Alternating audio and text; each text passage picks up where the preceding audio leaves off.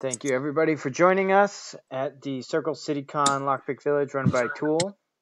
We've got a panel today with the Lockpicking Lawyer, BosnianBill, and LockNoob. That's going to be moderated by our own board member, Deviant Ollam. So I'm very excited for this. Feel free to take it away, Dev. Yeah, right on. This is an historic time. I think a lot of people were amazed that they were going to get to see everyone like this together. So just off the hop, if you didn't see who was waving when, and some of you might be on mobile with small screens, so you can't see whose stickers are whose. Let's get a quick wave out of Lockpicking Lawyer. Excellent. Hey there, folks. Cheers. That's how you authenticate him. You hear his voice, absolutely. And much like BosnianBill as well from the Lock Lab. Hey, guys. And all the way from the UK, we have LockNoob. Hi. Fantastic. This is fantastic. Now, some people may have maybe been expecting the big reveal, like, oh my God, all these folk in the same place, we're going to see faces. But hands only is your jam, right? I'm here representing. Unfortunately, only me. What were some of the decisions that I'm sure it puzzles people occasionally? Man, even on a thing like this, why only hands? Anybody want to talk about why you've chosen to? Was it artistic or was it practical? Has it been beneficial that you chose to still be known only as hands in the internet? Well, I can start there. I don't know. I'm sure each of us has our own personal reasons, but mine started out from my practice of law, that I represent a lot of well-known companies. And I didn't want the fact that I was involved in something arguably counterculture to get involved in my legal practice or interfere with it. Mm-hmm. And then once I started getting bigger, I didn't want internet weirdos showing up at my house thinking it'd be really cool to try to pick the front door of the lockpicking lawyer. Absolutely. You know, the internet's a strange place. My inbox can attest to that. So that's largely my reasons. That, and my wife doesn't particularly want it well known. But that's a whole nother story. Now, Bill, I know you've been also very guarded with who you are, to the point that there's like speculation that people know who Bill is. I once deployed to a secret mission on Mars. Like there's stories in the lock world. Somebody says they ran into you long ago, but I'm pretty sure that's not true because you're holed up pretty well in the anonymity world as well. Yes. Well, it's more personal. I'm not nearly as attractive as Harry, so I'm quite, like ugly as sin, in fact. So, no, seriously, I could confirm that. Yeah, it's true. A lot of it also is same reasons as Harry. I mean, my job, one of the agreements in having a YouTube channel was I couldn't let out anything personal. Now, over time, I've been doing this a long time. Some of it has kind of leaked out here and there. Or in the early days, I made a mistake of letting out my, when somebody says, I want to send you something. So I gave them my private address. And like Harry says, it turned out that there are some not, unusual things happening out there. And we'll talk a little bit about that later, I think, but I got to work my way into it. Excellent. Now, in the UK, there is a thriving locksport commercial, world in the UK. We have a Tool chapter over there. We have a number of lock pickers over there. LockNoob, would we have run into you at Tool UK events, or how many people know who you are on your side of the foam?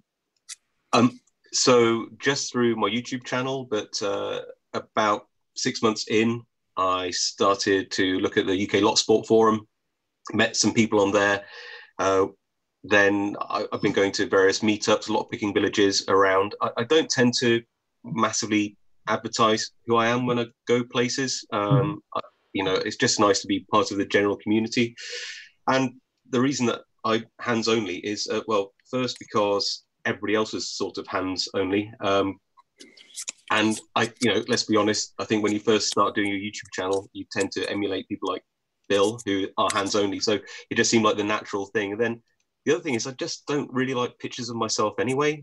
So the thought of having to look back at myself over hundreds of videos just sounds awful. I hear you. Well, I think it's a great aesthetic. I think people might, if people aren't like from the internet and understand YouTube, they might be like, oh, that's so, very distancing, and people don't connect to that. I think people connect to all of you a great deal. I think that just your presentation style, your voices are very iconic, and it brings a great deal of peace to everyone. At least whenever I watch your videos, all of you, that the consistency of presentation kind of warms me up inside. Speaking if of, I can add to it, inside, I should say that seeing my face really wouldn't add to the content. It would just, if anything, distract from it. Exactly. And there's no reason. It's a very simple format. Here's a lock. Here's what I like about it. Here's what I don't like about it. They're my personal opinions, but my face really has nothing to do with how I treat a lock on my desk here. I tend to agree with Harry. It's about the lock. It's about the picking. It's about the techniques. It's about education. It's not about me or my face. And I can personally attest that it's possible to get very lost in Harry's eyes. So yes, this is probably better to be free. What are we all warming ourselves up inside with today? Excellent question. Here's my Bill, backup. why don't you start us out? Nothing but the good stuff, guys. I had pizza for lunch, so this was the natural fit. Excellent. King Pilsner. I'm on a gin and tonic. It's I'm going through a gin phase at the moment. Excellent. I've been on a Scotch phase for 10 years, which is most of my drinking life. Well, not that much, but here we've got some Lagavulin 16, which is one of my favorites. And chances are, if you've seen one of my videos, you've seen me after having downed a glass of it. So cheers. Or two. I am robbing the cradle, as it turns out. Woo-hoo. With a 12. But other than that, Harry and I are very aligned. Is that the Nick Offerman signature? I've been told that his is either the 12 or an 11-year release that I've never seen outside of the Jack Rose. And I think when we were there, it was one of the last times they were open. So, all right, but people are not here for the drinking as much as the picking, except for us, maybe. You say that, well, I am. Yes. Oh, and which gin do you have? I'm really partial to this number 3 gin because it's actually got I think it's actually some like pot metal key. It's only a half of one, but I reckon that could actually that might be a future video. That's very cool. Yeah, it might actually work on one of those sort of lever latch shed locks we get in the UK. So I was actually going to try that. It's another excuse to get another bottle of gin anyway. Right? That's fantastic. I want to do an homage to that and slap a key into this bottle over here somehow. All right. So someone asked, by the way, what is on Lockpicking Lawyer's table? Is that a xenomorph? One of the public questions that came in. Oh, it is indeed. This is, I remember well, Doom came out when I was, I don't know, maybe a freshman in high school. One of my favorite games. I remember, gosh, I'm not sure if this is legal, but pooling money with my friends to buy Doom 2 when it eventually came out. Spent a lot of good hours playing that when I grew up. Although the more relevant one to my channel is probably this sticker, which of course says safety third. Absolutely. One Dark One makes those. So what got everyone started with lockpicking? How long ago, was this something all your life? Did you pick it up relatively, would it surprise people late in life, early in life?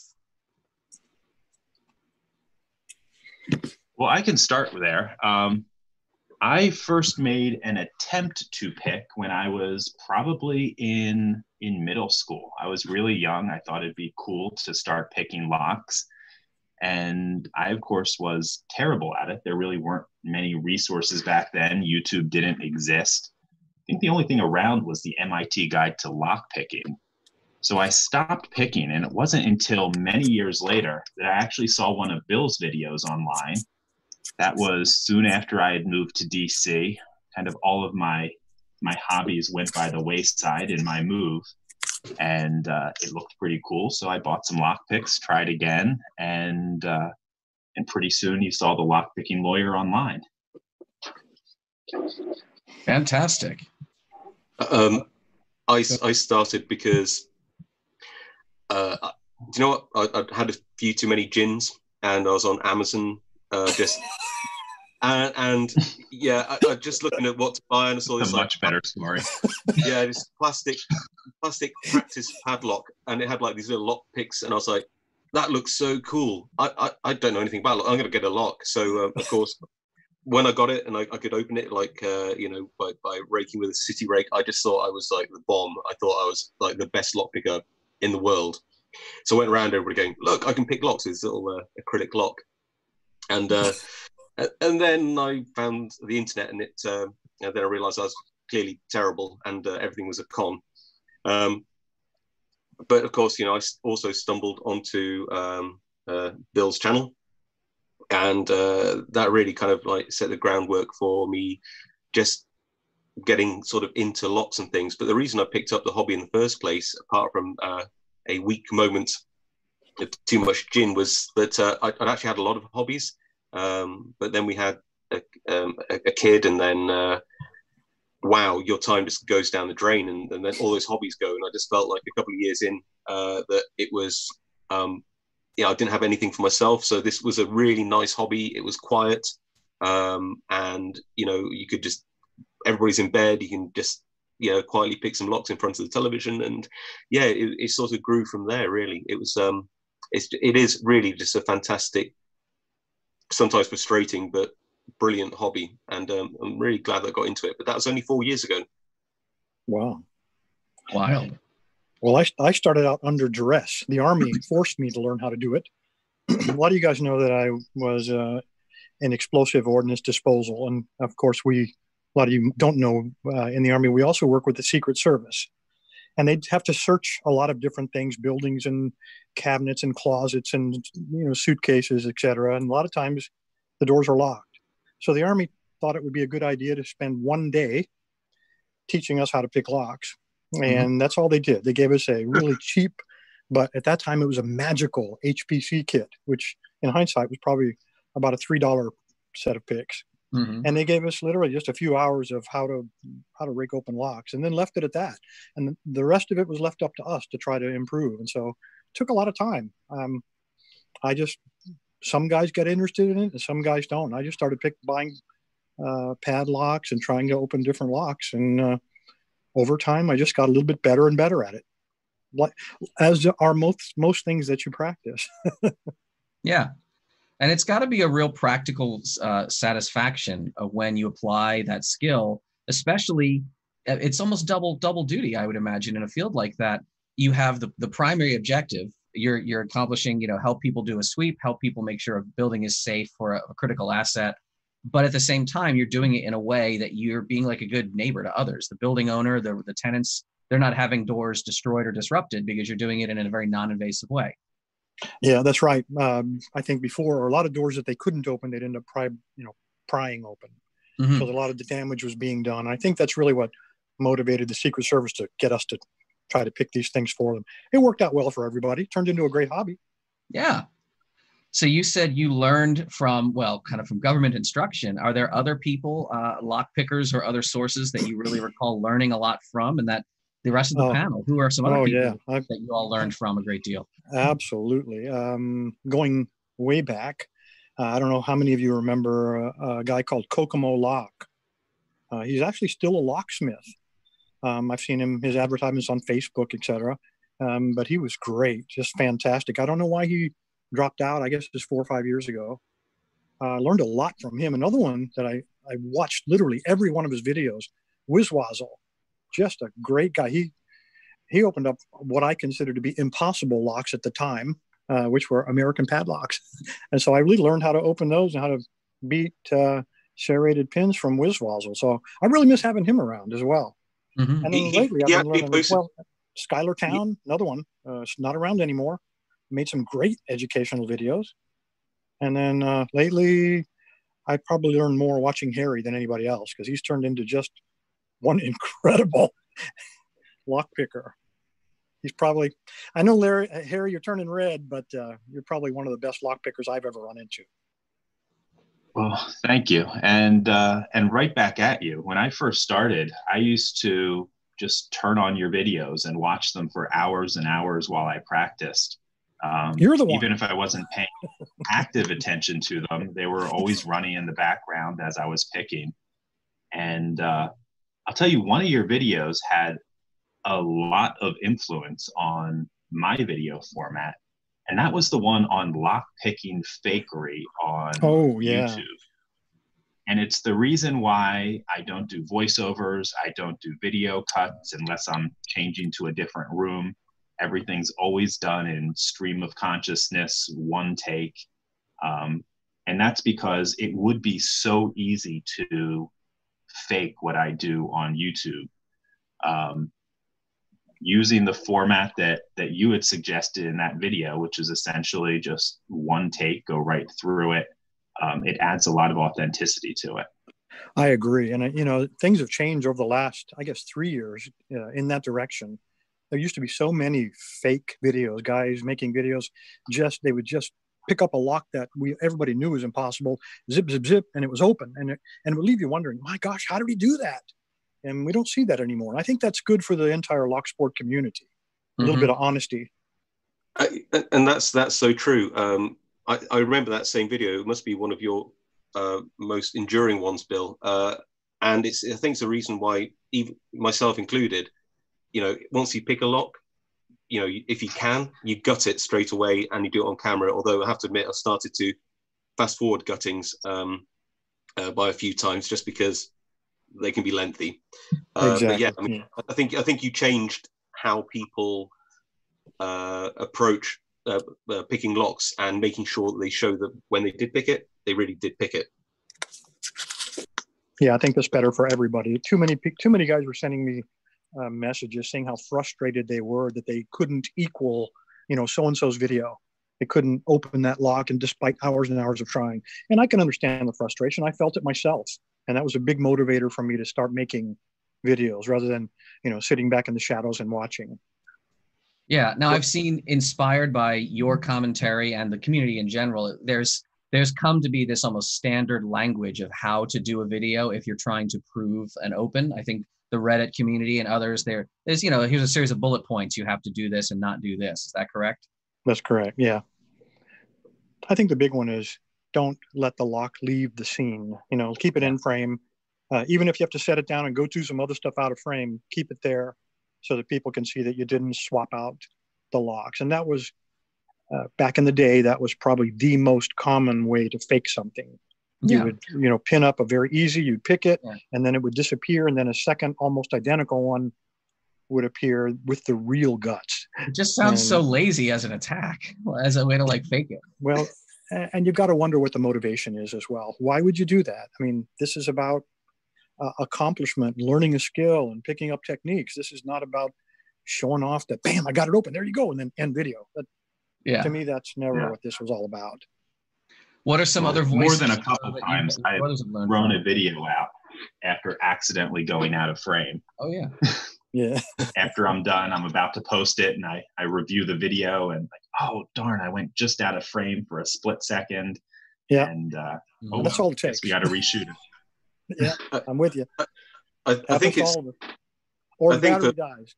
And it's like the battery's always waiting in the background to die at the least opportune time. I mean, right when you get that EVA 3KS open for the first time in 4 years, you're like, I got it. And then, bam, out of frame.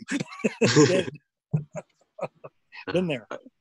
I think for me, it's pretty obvious that my, you know, my first influence in terms of learning has to be on YouTube from Bill, and then pretty much stumbled across various other pickers who were on YouTube around the same time. Tumblr, yourself, LockPickingLawyer, Odyssey 2, and then slowly sort of honed into other pickers like Potty314, Potty Pie, who's a German picker. And what I liked about his videos was that he really injected a bit of humor into them, and he went into a real deep dive into, you know, why a lock picked a certain way, or you know, and for me that was like really really informative. Certainly influenced me in going probably into too much detail, but hey. And then more recently, I don't know if you know of Talan Pick, a wonderful Spanish picker, and and truly one of the most talented pickers out there on YouTube at the moment. And his channel's really up and coming in terms of its velocity. And he's just picking so much stuff, and you know, to the point where he's influencing me, because he's sent me a whole bunch of Spanish dimple locks, which at the time I was okay at dimple lock picking, but you know, he just kept sending harder and harder ones. He sort of has been surreptitiously forcing me to become a better dimple lock picker without knowing it. So that's Talon picker. Talon pick. Talon pick, yeah. ALLAN. Yeah. Oh. He's really superb. Awesome. Very awesome. Now, we talked about how you got into lockpicking, each one of you, and how you were kind of inspired by various folk.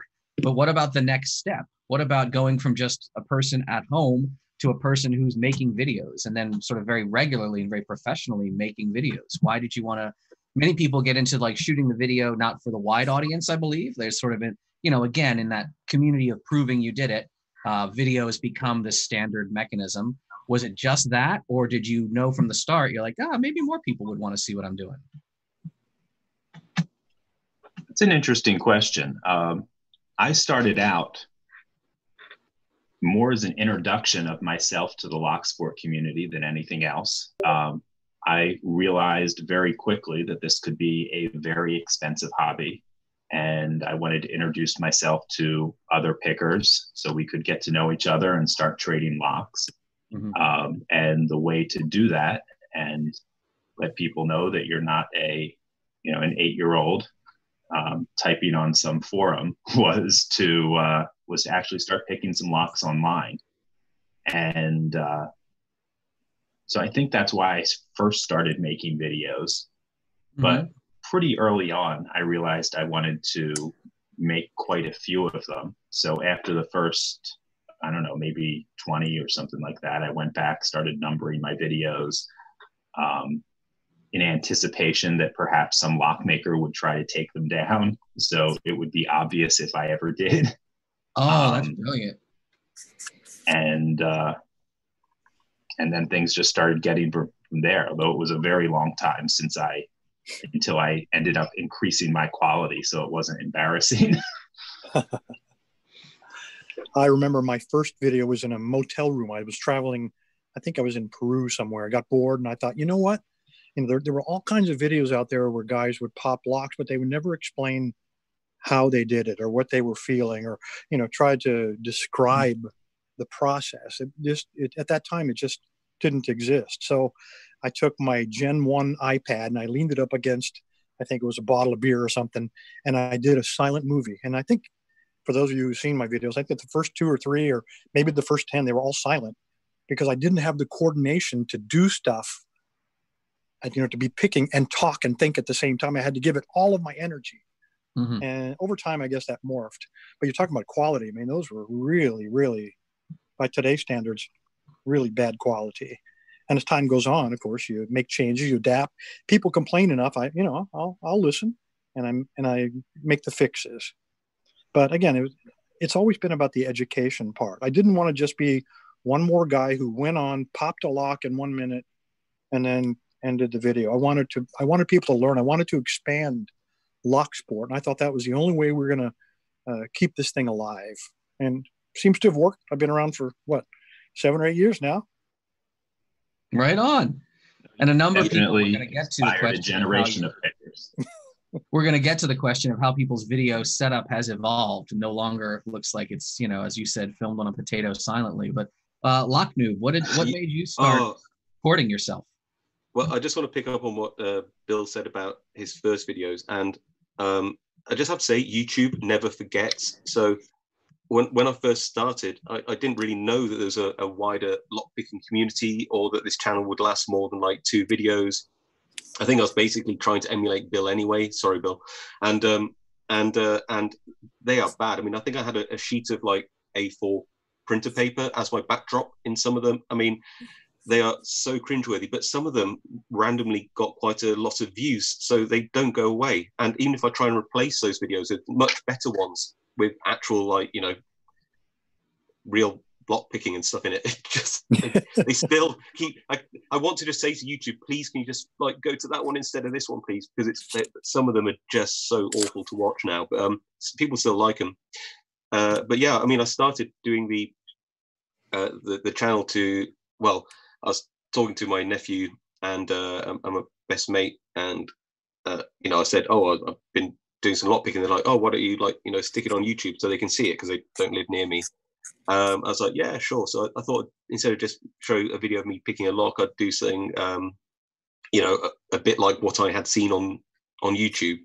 And then I don't know, it's kind of addictive, and it sort of spurred me on to do more videos. But yeah, I just wish that I could replace some of them now. Well, there is a magic to some of the older content on some of the best YouTube channels, frankly. I know that some of us, well, maybe later we'll talk about other YouTubers we all watch. There's a scientist and engineer in Huntsville, Alabama, who's got a channel called Smarter Every Day that I love. And one of his oldest videos is just him holding a chicken, just like moving a chicken around and its head stays still. He's talking about how that maps to different thrust forces. And, by his modern standards, it's not his same production value, but I hope he never deletes it. Some of the old stuff shows where we've come from, and I like that. So I hope all you keep your old stuff up as well. But what made your videos start looking better? What kinds of upgrades or changes? They could be as simple as, not using a bottle of beer, using a clamp arm, or did some of you invest in lighting or sound? What really made it feel to you like you're like, oh, thank God I ordered this $45 thing on Amazon. This is night and day. No, there's just one secret as far as I'm concerned. I generally use a fairly low quality camera, but they punch well above their weight if your lights are good. So I have some, I won't say they're particularly nice or expensive lights. There's just a lot of light here, where you can control the exact temperature of the light. You can control the brightness. And that really allows you to make the most of your camera. And after that, just a decent microphone, and everything else just falls into place. I mean, my setup is so basic. It's not that I'm lazy. I'm just like really busy, and I use my iPad Pro. I use my iPad Pro on a lectern, and that lectern is like propped up by whatever books I can grab. I initially started with like a £10 external mic, thinking that would improve the sound quality, and then I soon realized it's actually the onboard microphone on the iPad was about 10 times better, and all it was doing was making everything worse. And I only upgraded to I think a Blue Yeti mic about 2 years ago. And the lighting is everything. I'm really jealous of LockPickingLawyer's Lawyer's lighting there, because there's no hotspots, and you can see the hotspots here on this reflection, and it's just, yeah, I need to do something about my lighting. But good lighting, it takes a lot of space, and I'm like in a corner of a room on a desk. So I think that the takeaway from me is you don't need a lot. You can, if you just have an iPad or any tablet really, you can record on it. You can do all the editing on it. You can do your thumbnails, splash screens, animations, graphics. I mean, whatever you need, you can pretty much do on a tablet these days. And you don't need a lot more than, you don't probably even need a microphone. You just need probably some half decent diffused lighting of any kind, and some way of recording, and a passion. I think as long as you have that, people will watch. Yeah, you got to have that good splash screen, right? Splash screen, and like a real, like a title that has a word all in all caps. Like Avaslock destroyed by new tool fix. Yeah, thumbnails are everything, no question. How do you record, Bill? I took a little bit different tack than Ash. I'm going to back this up here. I'm going to show you what I have. I've gone through several different cycles. First of all, my camera right here, it's a Sony, let's see, RX100, so I can record in HD. And then above it, I have a Neumann TL103 microphone, because I've had so much trouble getting good quality audio. Turns out it wasn't the equipment. I mean, I did soundproofing all around the entire lab. It turned out it wasn't the equipment, it was my voice. I'm not a singer, but it's called singer's voice. So at a certain frequency, and it took 2 years to figure this out, my vocal cords vibrate, and people thought that was my microphone, and no, it's not.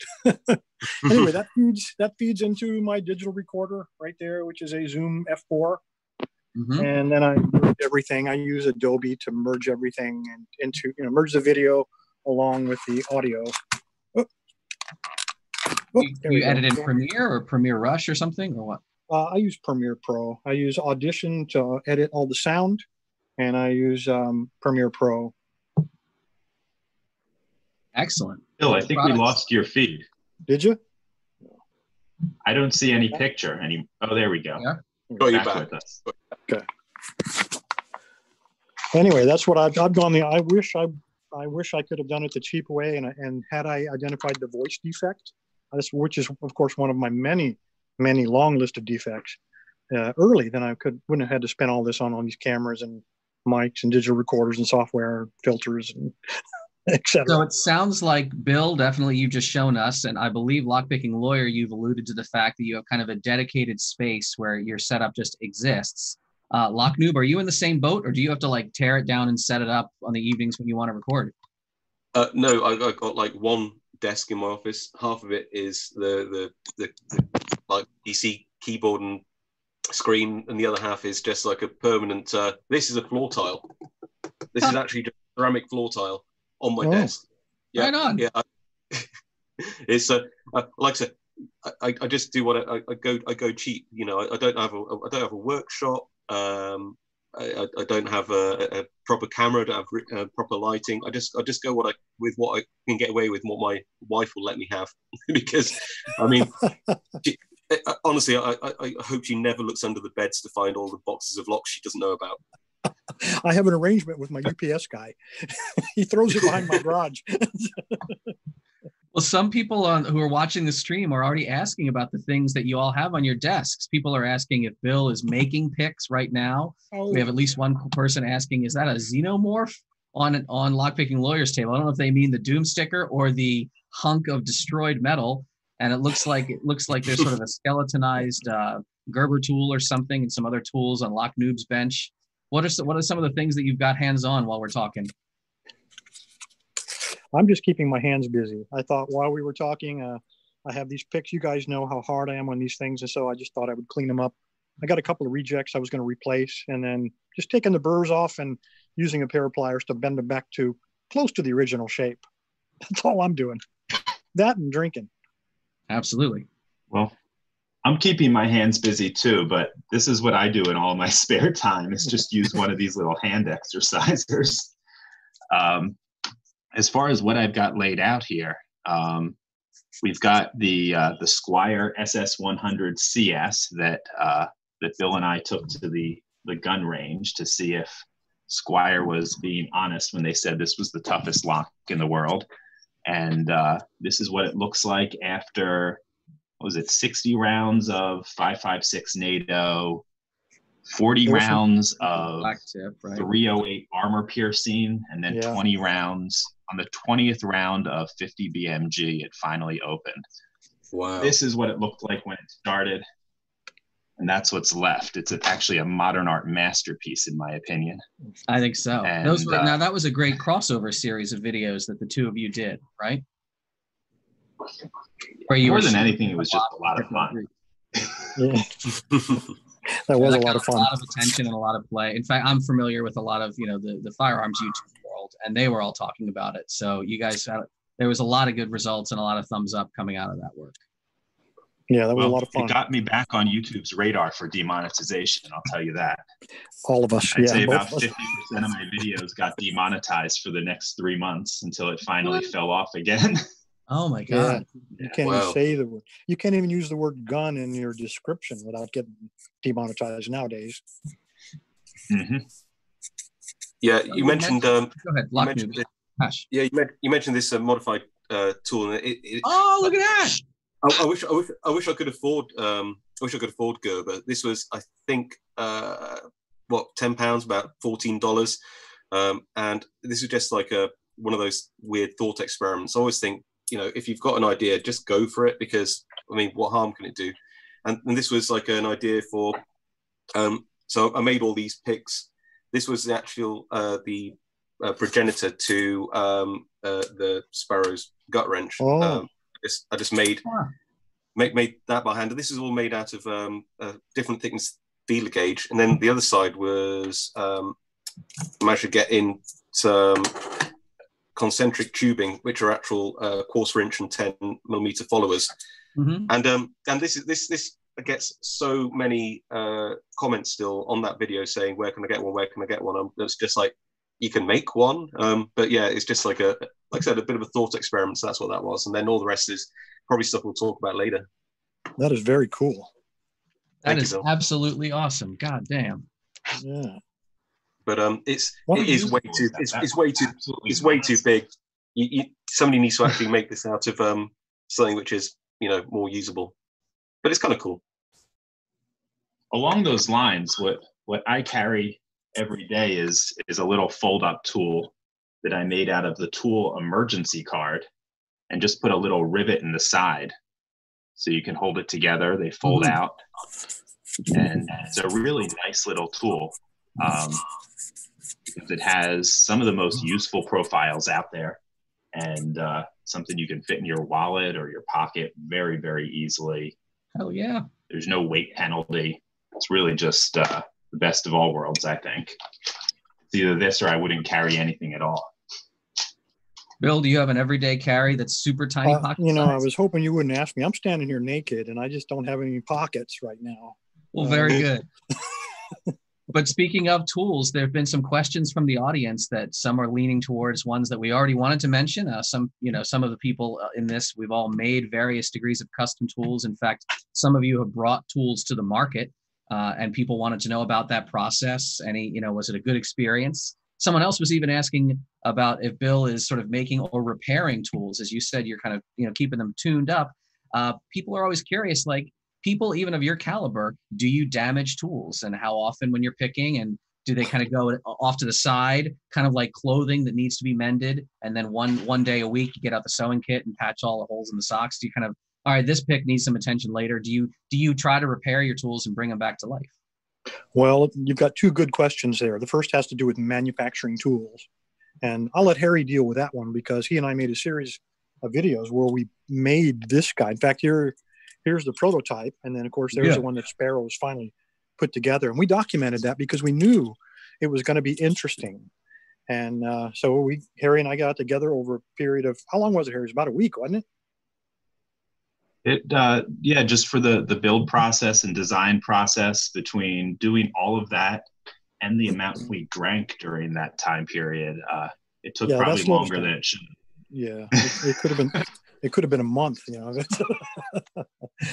was quite a process. But we would get together, we would make improvements, and then Harry had gotten in a new lathe, and so we would come up with the improvements, and then I'd basically leave, and he would, do the final tweaks.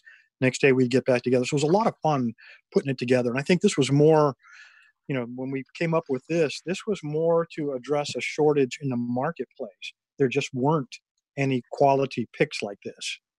And so this is pretty much what Harry came up with. Yeah. It's a great idea. So yeah, when you see Don't something, say Harry, there's a lot of Bill in there.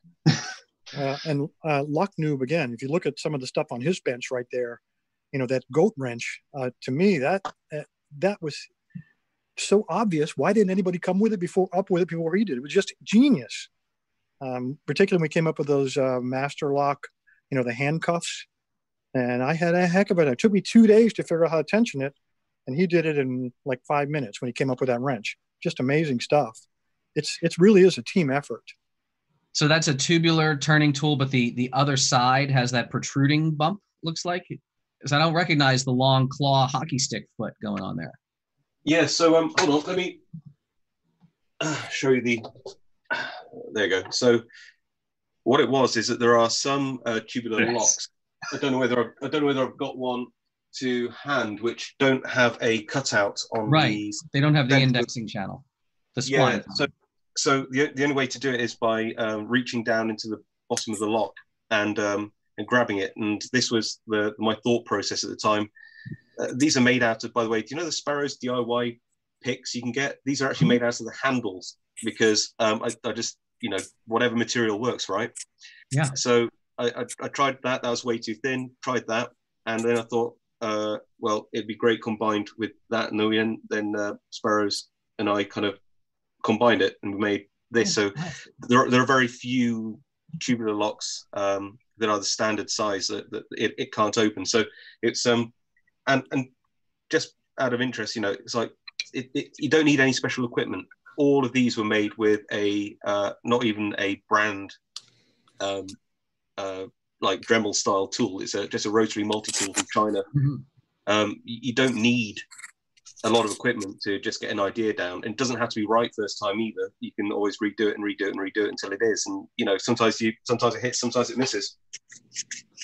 I think anyone thinking about bringing something to market, or even kind of, it's not always the person who wants to do it. Someone has a good idea, and it's like their friend who is like, "Man, you should market that. That would be so easy, and like everyone would love it." I think maybe you all would agree, the biggest confusion that people have is just how long it takes to bring something to the market if you really care about the quality.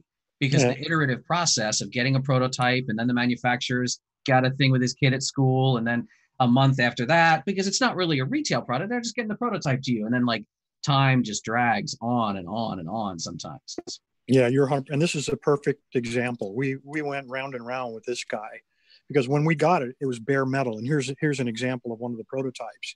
Well, when you start sending it out, and I mean, we didn't have anything to do with it. Completely Sparrows did it, but I would imagine they have different machinists making the different parts. They weren't always, they didn't always go together correctly. They didn't thread correctly, had incorrect, the fit here wasn't right. And then when all of that was perfect, and then they put the final finish on it, suddenly the finish wasn't quite what we wanted. So back to the drawing board. I mean, You're right. I mean, we wanted it done right up front. We wanted this to be the final answer to disc detainer picks. And Harry was even pickier than I was, but we were determined not to let it go out the door. And luckily, because we had basically donated the entire design to Sparrows, we had a little bit of say in it. That was really amazing, though, the idea. And again, not everyone is in the same financial position. A lot of us are kind of privileged to have nice, income, but it was still nonetheless a very lovely gesture that we were able to do when you kind of released it to the world. You cared much more about the design living and being out there in people's hands than you cared about like a Mercedes in retirement or something like that. That was very, very awesome of you, and the community really owes you a debt. Well, one of the challenges with this was to make it at a price point, because there's always great products out there for someone who can spend some money. And it's still the case. If you want the very best, you're probably going to Matt. It goes by Huxley Pig over in the UK, who hand builds these incredible tools. They go by the Silver Bullet, I think is his moniker on most of those. In fact, but this was something that was. There you go. This just came in. That just came in 2 days ago. We got two of them. Yeah, Hux makes some quality. What is it with England? You got Hux, you've got John Fall, who's been making government picks at government prices for a very long time. Yeah, we got GJ Locks as well. We got Andy Mack. We got a lot of great tool makers. I don't know. Yeah, I don't know what this thing is, but it's really cool looking. But one of the challenges here was something that would be usable by a relative beginner, which almost certainly dictates top of the keyway, or not top, but front of the keyway tension. Yeah. Because the bottom of the keyway ones are a little bit harder to use. But also we wanted this at a price point. We didn't want another, $300, $400, $500 tool. We wanted something $50 that, while certainly not cheap, something that would be able to be accessed by pretty much anyone. And that's what we were aiming for this, and to be able to open a lot of locks. And I think we did a pretty good job with it. I'm happy with it. I agree. I couldn't be happy all the time. But that was really Twitch asked how well they're selling. Do you know if Sparrows can keep them in stock? I know they all sold out the first announcement, right? Are they back in stock again? Yeah, I've talked to Sparrows about that recently, and they sold out in about 40 minutes. The first round it was over 1,000 of them. They have the parts for a lot more, but there's bottlenecks with finishing. With coronavirus, everyone's closed down. They use a lot of manufacturers that work with the auto industry for finishing their metal parts, and they're all closed down right now. So my understanding is they have the parts for a lot more, but there's some bottlenecks with getting them finished. The finish on these is not just, some sort of simple chemical process or paint or anything like that. It's some sort of actual, black metal oxide coating that's not going to be particularly easy for them to replicate in-house. Right. So phosphate. They will have a lot more of them, but it's going to take some time for the world to reopen. Well, everyone's still thrilled with it. So we'll keep, if you don't have one yet, sit tight. Everyone online, you'll be able to get one, I promise. It's not like A1 who makes the pack-a-punch and then they went out of business when the man passed away. So I feel like such a slacker. The latest thing I've tried to bring to market is this little card. This is just freaking etched plastic. I don't know if you can see, but it's for, you've seen decoder cards, right? Mm. Well, these are keys and pins. So it's like Schlage key, Schlage pin, Schlage master pin, quick set, keys and pins, master and American keys and pins. So, it's for gutting a lock in the field. You can usually find a pretty reliable key gauge. And American Key Supply, people make really big, fat, weird pin gauges, but no one had made an all-in-one. So one of these days, this again, just prototype life, right? I've got a couple of these on my desk. One of these days they'll show up somewhere, but we all have shit we're working on. I just want to say that having, being independent of the creators, I have to say I've used this and it really is just brilliant. I can't wait for more people to get hold of these because it's actually opened up the ability to pick more locks, and that's rare for a tool. A lot of people have other workarounds, but some locks just were not really possible to pick in a convenient manner. Just due to, if anything, this tip, the fact that it can lengthen and shorten. It's just little things like that can make a difference between never being able to open a lock and actually being able to open a lock. So this really has made a big leap in lock sporting. I think it's a great tool. So thank you. I need to make sure Bill gets credit there. The very first prototype did not have an extendable tip. It just had a really long tip. And Bill was the one who had first suggested that, hey, we've got a lot of room in the back. Let's just counter drill that and make it so it can be telescoping.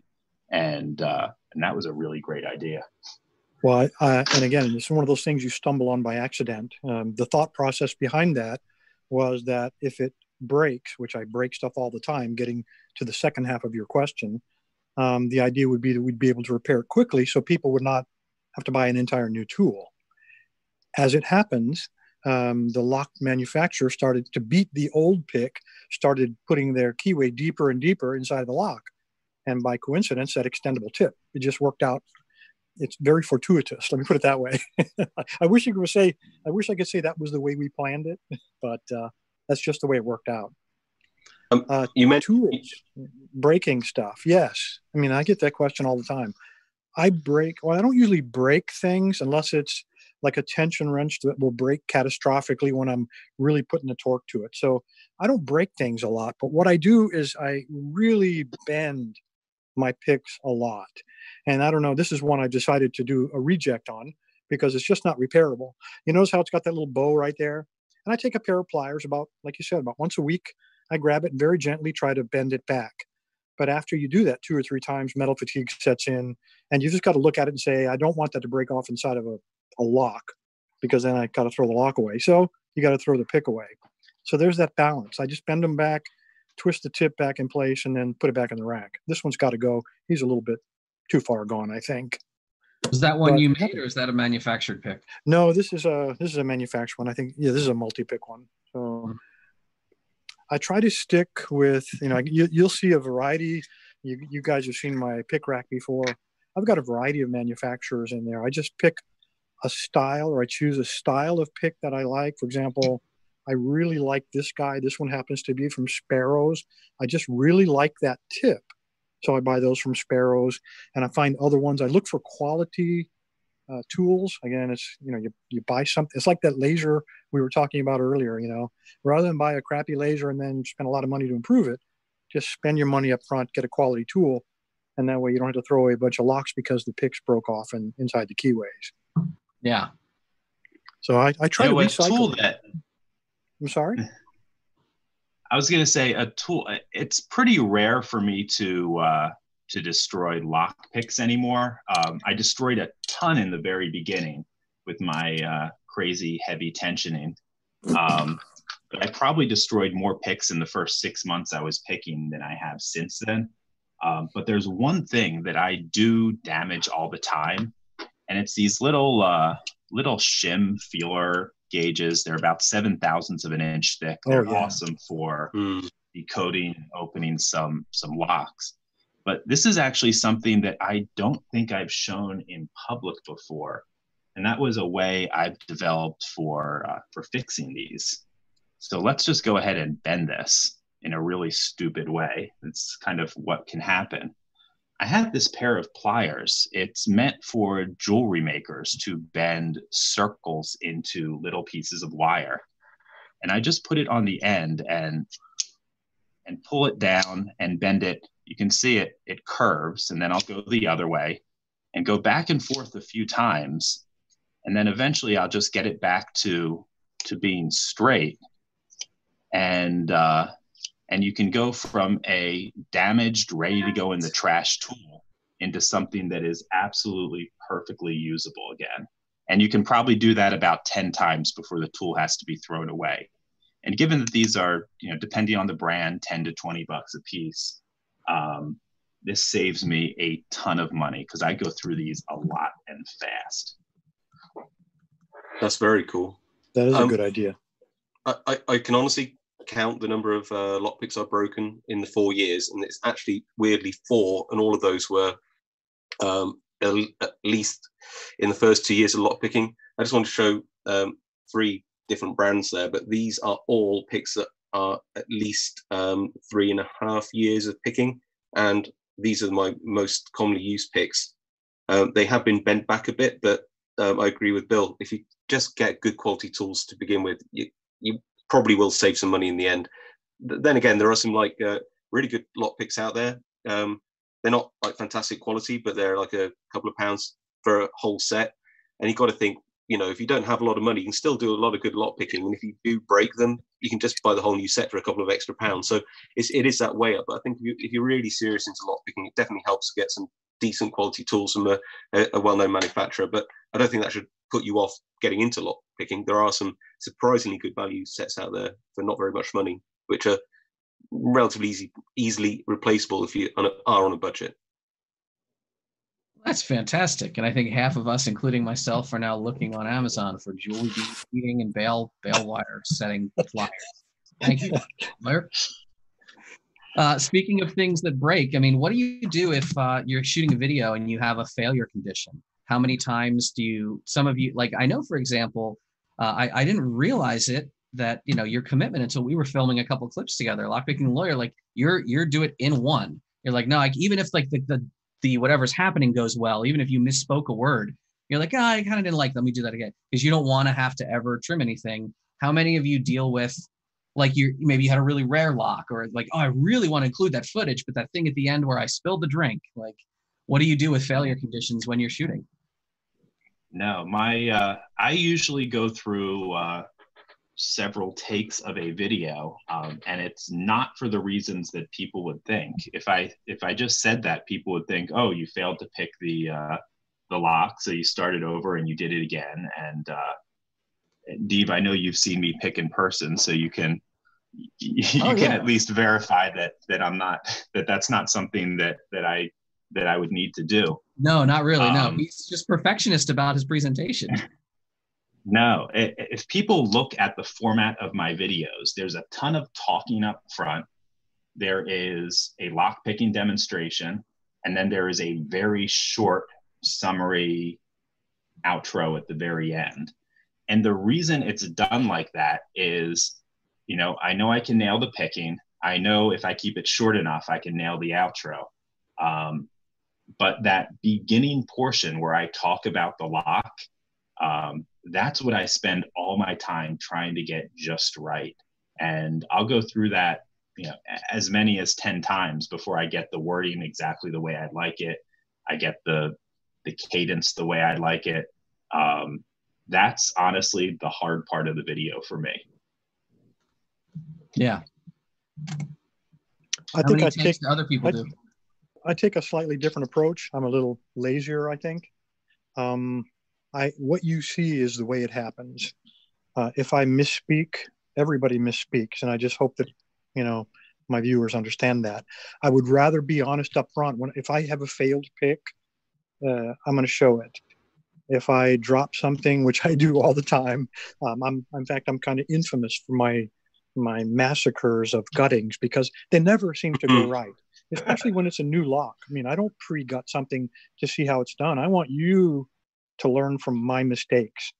So if I pop it open and all kinds of stuff springs out of there, like Jack in the Box, then that would probably have happened to you too. And I want you to learn from my mistake. And I'm too lazy to edit it out. And if you edit it out, people are going to say, oh, it's too perfect. You're kind of faking the video. And I really don't want to go have that accusation out there. So I want new pickers in particular are sensitive to, matching their skills to what they see on the screen. And if they see nothing but perfection, if they see every lock opening on the first try, then that's what they expect from themselves. And that's not reality, at least in my world. So often you'll see me start a pick and I'll say, well, I must have overset that or whatever. And you'll see me recock it and I'll just start picking it again. And now that results in longer videos. I get it. But I'd rather have a slightly longer yet realistic video and not discourage a potential lock sporter to say, I can't do that. I quit. I'm out. Mm-hmm. I'm somewhere between the two, really. I sabotage most of my own videos. I have to say that I've reshot some videos, way over 10 times, just because I start going off and then something will happen. I'll just I'll run out of things to say, or I'll slur a word or say something stupid. And I know it sounds really silly, but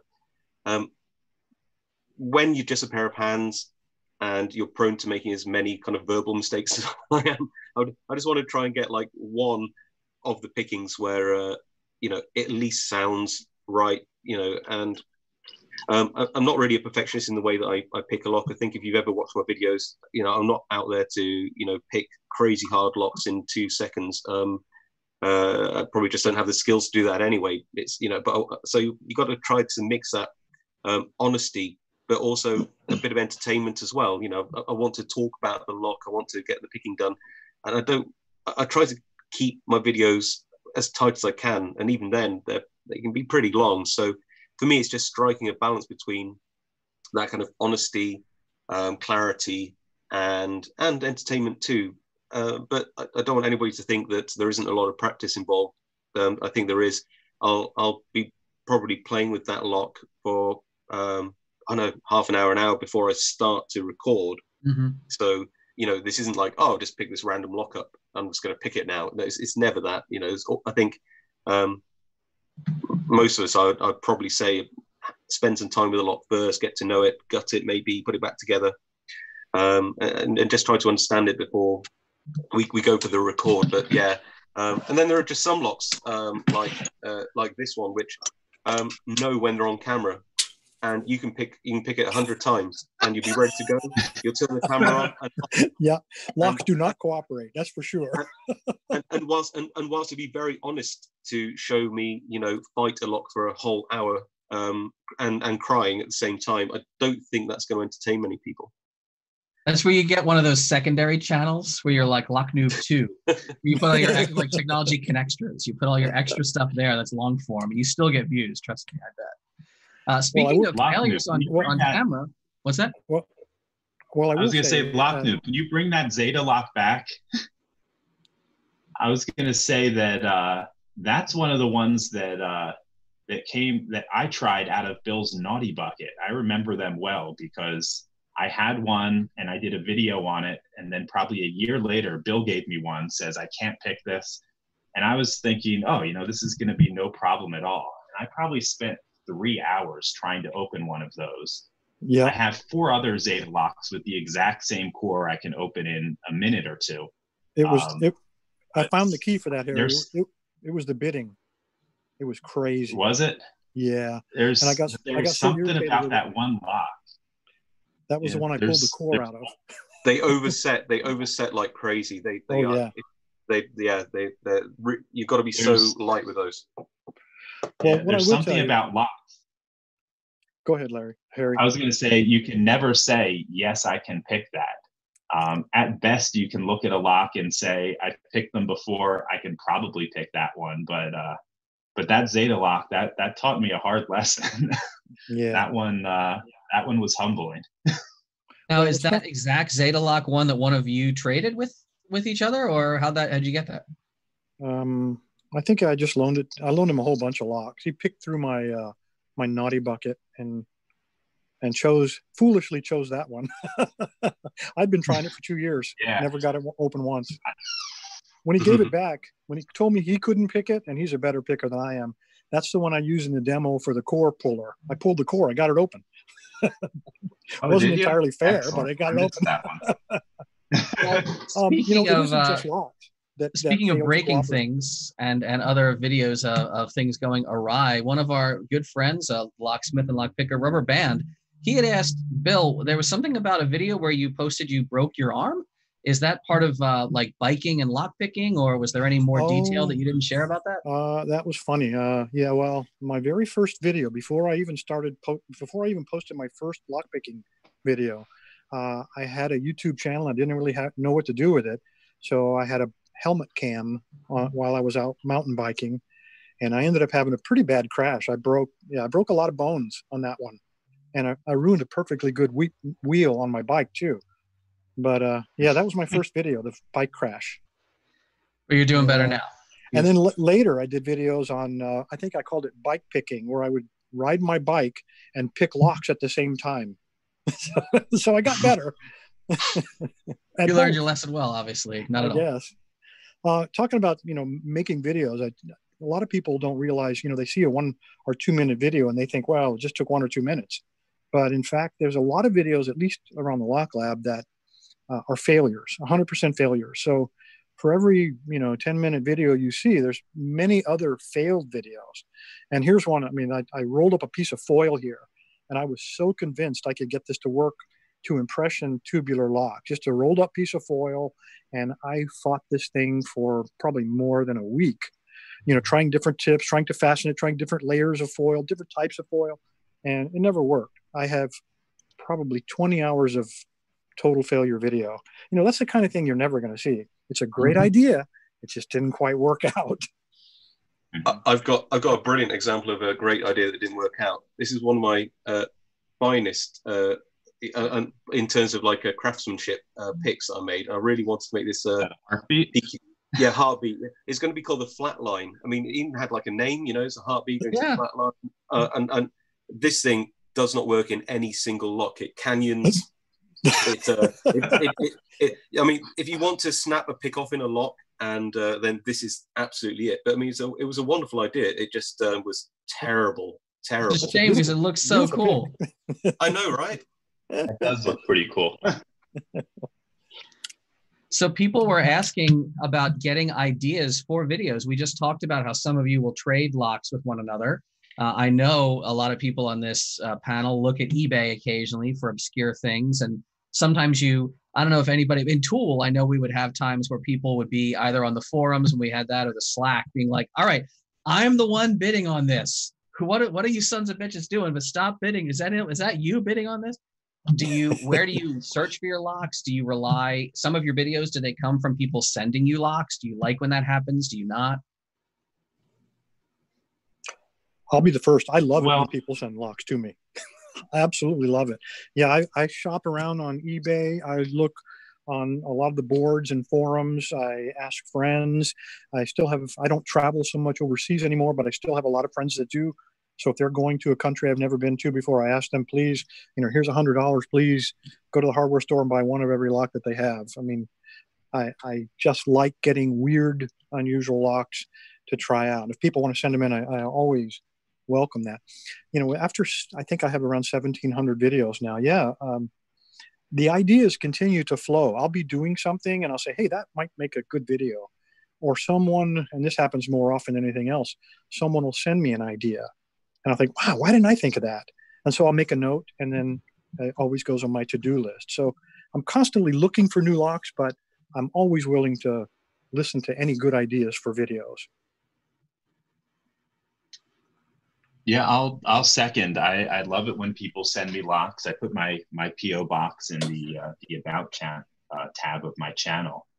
The one thing I would ask is just do a quick search before you send them. I've had so many locks, nice locks that people have sent me that I've already featured before, and I don't like to double dip unless there's something new I've discovered about the lock or there's been some change.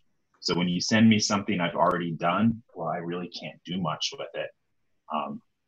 I'm someone who spends a ton of time on eBay looking for interesting locks. And if you were outbid on something, there's a fair chance it was me. I spend an embarrassing amount of money on eBay. That's yeah, it's not pretty. When I put my taxes together this last year and tried to figure out exactly how much money I spent on locks, my wife gave me a very stern look. But I'm always looking for something. Yeah, for the most interesting stuff, and I have literally over 100 searches, always running on eBay for interesting locks that give me alerts whenever anything pops up. Interestingly, the lock I just featured in a video today, which is this one. It's a bathroom pay toilet lock. Yeah. This is the culmination of a search running on eBay for over a year before one popped up at a price that I was willing to pay. This was definitely one of the eBay long game locks I had. I just think they're so interesting, and there's so many interesting quirks and features to them. I just couldn't get one in my hands. And I'm kind of disgusted now that I think about it. But the number of filthy hands that touched that lock over the years.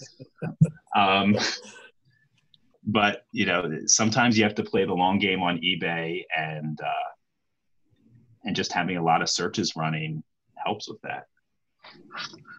And I think how much do you try to work in advance and find out stuff to use? So sorry, Deviant, what was the question?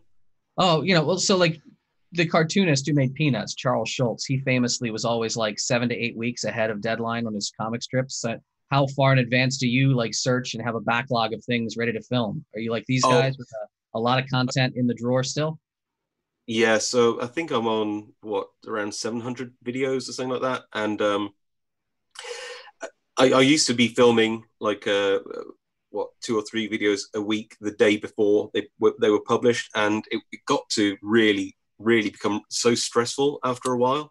Then I realized that actually you can film in batches, and I only have a couple of nights a week where I can either practice or film. So sometimes I'll spend a whole evening practicing, then another whole evening filming. I look forward to doing reviews because I can do a review in like half an hour, maybe a couple of takes, but that's relaxing time. But I try to do 2 picking videos in a week, and then on the weekend do something different, whether it's me making something, doing a demo, a tutorial or a review. I try to mix it up, but it's always good having some in the bank. In fact, I've got about 40 videos that are unpublished, some over a year old, which is really weird. But I sometimes just publish what I feel like, and that's quite nice to go into your library and go, you know what, I haven't done a leave a lock video for a while, so I'll publish this one, or yeah, that review, or it's kind of nice to mix it up. But yeah, I'm with Harry and Bill there with locks. It's fantastic to get locks from people. People just email me, and we'll have a discussion about it, because I don't like to take something off somebody if I've already picked it or I already have one. So that's always nice. But yeah, I think we're all on eBay. In fact, I think most of my first year's worth of locks were actually borrowed off one of the moderators of the UK Lock Sport Forum, UKOF, and he just said he found out where I roughly lived and said, "Hey, I live near you," and he just brought along pretty much his entire lock collection at the time and said, "Here you go, you can borrow that." So yeah, yeah. And then I realized at the time, oh, there's a community. So now a lot of like trading is going back and forth between a lot of my peers on YouTube, people in forums, just friendly people on Twitter. It's a really fantastic community, but it is, as ever, hard to get new locks, things people haven't seen before, and get them there. So I think we all appreciate any assistance we get. Yeah. Fantastic. Speaking of content, imagine Bill's circumstances. You've got hundreds more videos than me. We've probably featured a lot of the same stuff over the years, but I know how hard it is after 1,100 videos to find new, fresh video ideas. After I can only imagine how much harder it's going to be after another 600 videos. Well, so you guys got me thinking. Maybe I should start doing some blooper videos. Now, do you folk all have pretty easily findable like email addresses or methods of contact if people want to send you things to like a PO box or wherever you receive packages? It should be. I mean, the About tab of my YouTube channel has everything, and LockPickingLawyer@gmail is pretty. It has been out there for a while. Right on. I will note that I get, I'd say a light day is over 100 emails, and replying to them all is really very difficult. And I hate that because I love interacting with people. It used to be I replied to every single comment left on my YouTube channel. That obviously stopped being possible a long time ago, even if it was something just to say thanks for commenting or something like that. So then that went away, and then and now it's turned to emails where I hate someone's taken the time to email me, and if I don't reply, it would be an absolute full-time job for me to reply to all the emails I get. So I apologize to anyone listening out there if you sent me an email and I didn't reply. There's just only so many hours in the day. Thank you for sending them, but yeah. Well, I think that was Ballistic Gamer and a few other people on the stream were curious about trying to send you all some things. So I think maybe a very safe rule for Ballistic Gamer or anyone else who was saying that, get in touch with them first. But even if you find an address, as some of them have pointed out, like getting duplicates is always cool, but you can't sustain a channel with the same lock over and over, even if it's rare. So reach out as briefly as you can. How many people, like, oh my God, just from my own perspective, maybe you all feel me, white space. Oh my God, white space in an email. If an email is just like all text, I'm like, oh, I'm going to read that later. And then reach out to them, tell them what you have, and they'll tell you how to ship it to them. And don't feel bad if they've already had a video somewhere, because they have thousands of videos online. Well, I'm like Harry. I think in my descriptions of all my videos, I've got my email address, BosnianBill1@gmail. And then I think the mailing address is also there. But yes, please don't send me a master lock or, a Schlag or anything like that. I mean, contact me first. I'm always happy to receive locks, but I don't want to waste your time or your money to mail me stuff that won't be featured. Yeah, my email address, locknoobcontact@gmail.com, is in every video description that I have. And yeah, I mean, it's really good to get stuff, but emails and comments, and bear in mind, I don't have anywhere near the subscriber base as Bill or Harry, and I try to reply to every email and every comment. And at the moment, I think it's taking me 6 hours a week to do that. So it's getting to the point where, even with my channel, it's becoming somewhat unsustainable. But it's really addictive too, because there are a lot of people that I see across all our channels who make the effort to comment and be part of that community. So I sort of want to keep doing that, but there's going to be a point where it will become impossible without, it'll impact my life in a negative way. I don't think it's sustainable to spend much more than 6 hours a week replying to comments. So, it might have to change, but I think there'll always be a bit of me that feels sad if that ever did happen. But yeah, this is just a point where you can't. I get it. And for anyone who doesn't know, I am always Deviant at deviating.net if you want to send me pasta sauce recipes or naked pictures of your cats.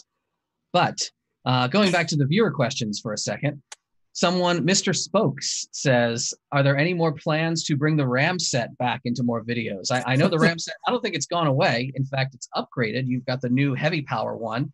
Do you want to show your scar? Oh, yeah, it's doing pretty well. It's healed up. You really can't see it much now. It's the lighting doesn't. Yeah, it's just a little bit of something going on there.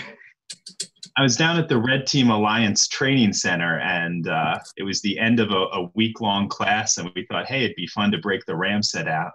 And it worked brilliantly, except for the fact that the lock flew across the room and took a piece of Deve's elbow out. Are you bringing the frame? You framed the lock. Oh, yeah. Yeah, that guy.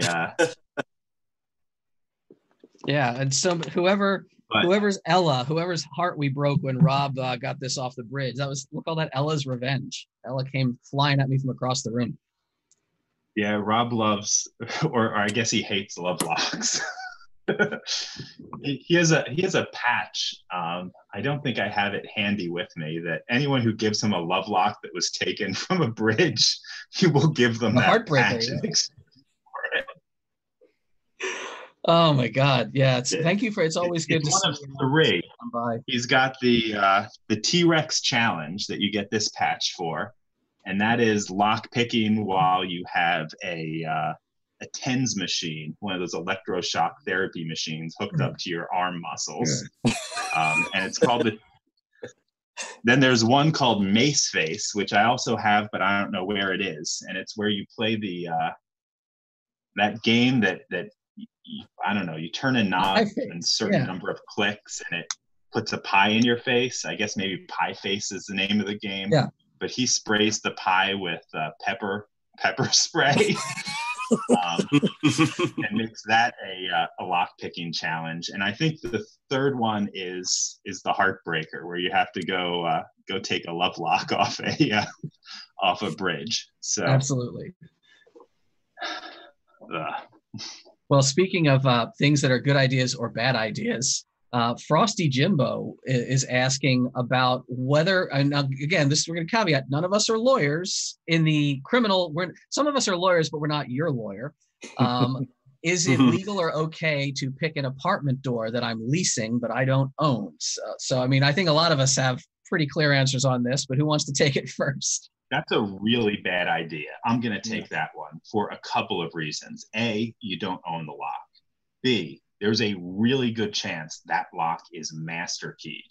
And when there's master wafers in a lock, there is a really, really good chance that an amateur is going to destroy that lock.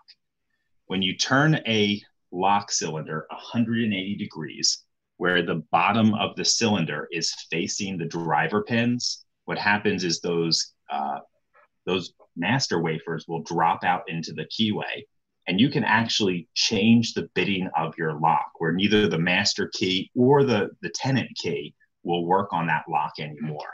So A, never pick locks you don't own, even if it's your own apartment. But B, if it's an apartment, if there's a commercial lock, any place where there's a chance of master keying, the chances of you destroying that lock such that a locksmith will need to come and repair it are very, very high.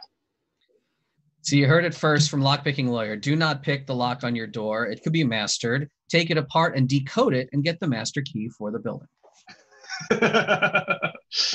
I'm not sure he said that exactly. I don't know. Something crazy in my ear. I read your book, though, but I don't think Harry said that. Just paraphrasing. No, I mean, he is right. Look, there's a copy of the book. Banging. Cool. Wow, what kind of a guy? Oh, my God. Yep, got him all. I hate to say it. What it comes down to is if, let's say, it wasn't you sticking something in your door, You know, Jimbo, if it was something, if just dirt got in the door and the lock stopped working, would it be you pulling out a credit card to pay for the technician to service it? Or would it be part of like your management company's job to kind of fix that? If it's not your money to fix, someone else's like causes a problem, you shouldn't be the one causing the problem because it's someone else's money and effort that is solving it. And let's look at it from a practical perspective as well. Let's say you decide to pick your apartment door lock and you do screw it up. Well, now all of your stuff, you can't lock it up. And you got to find a way to fix your door or get somebody to guard it while you go find a lock or get a locksmith in there. I mean, it just doesn't make sense. Locks, just go buy the lock from Home Depot to begin with and don't screw around with your apartment door. Or you can't unlock it. I've had that happen where people, so many of the emails I get are people who have screwed a lock up and say, help, I screwed up my door lock. You know, one of the failure modes is they managed to pick it, but they dropped a master wafer out and now their key doesn't work anymore and they can't get into their own apartment. Yeah. Oh my God. Yeah. And none of us, we're not hand waving away the thrill, right? Like when you, especially new pickers, when they learn this stuff, you start walking through the world and seeing things around you in a new light. And you're like, I could pick that. I bet I could try to pick that. So we all get it. We really understand. But it's just like, you know, when you get your first .22 rifle as a kid, you can't just go out plinking at like road signs and think because they're there.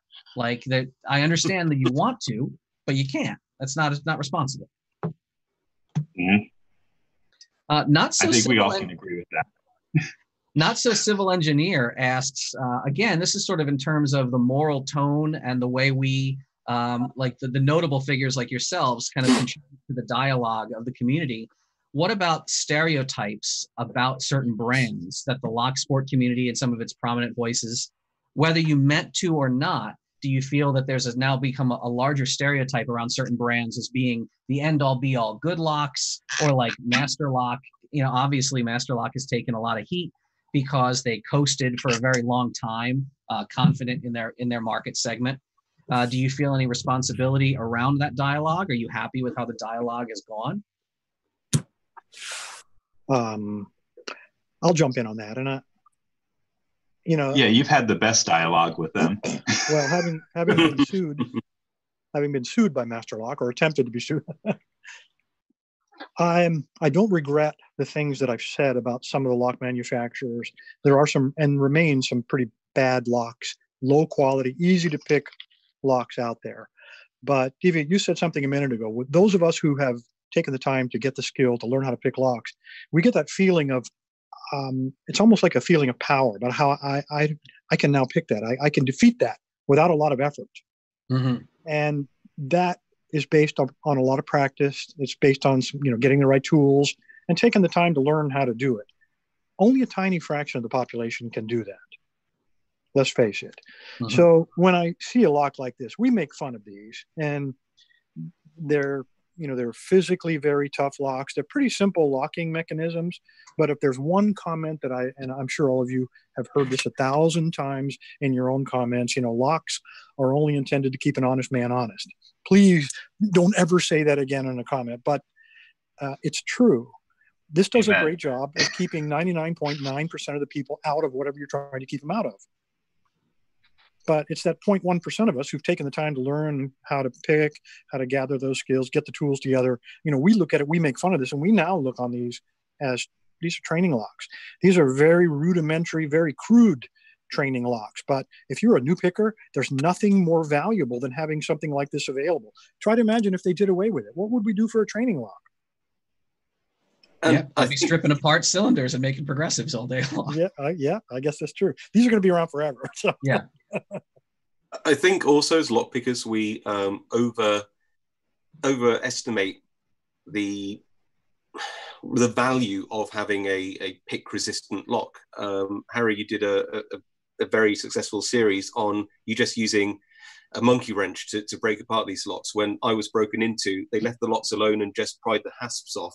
I think as lock pickers, we're so obsessed with whether a lock is easy to pick or not. We actually don't think about the overarching security about hiding, making sure the shackle is well hidden, that the hasps that they're attached to are actually strong, that the wood that's on the door is also strong, that you have strong windows, other security devices, good lighting. There's a whole host of things, and it's not just all about the lock.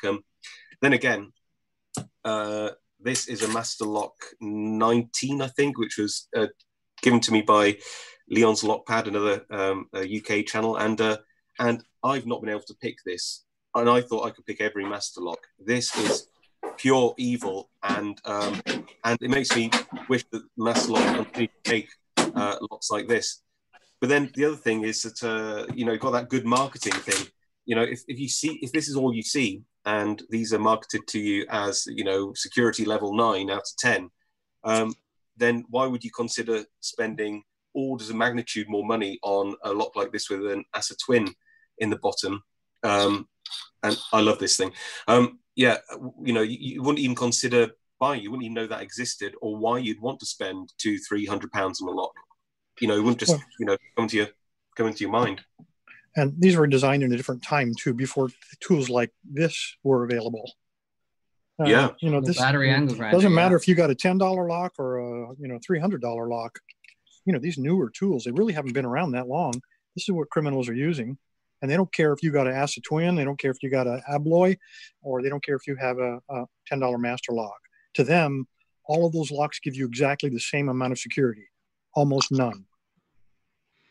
Have we tried some of the like the Abloy 330 or 342 against that? I did a series. Test? Yeah, I did a series. I had a whole bunch of locks, and I took them out, and I used a die grinder to cut through them, and they all, depending on the thickness of the shackle, there's almost no difference in how long it takes to get through these shackles.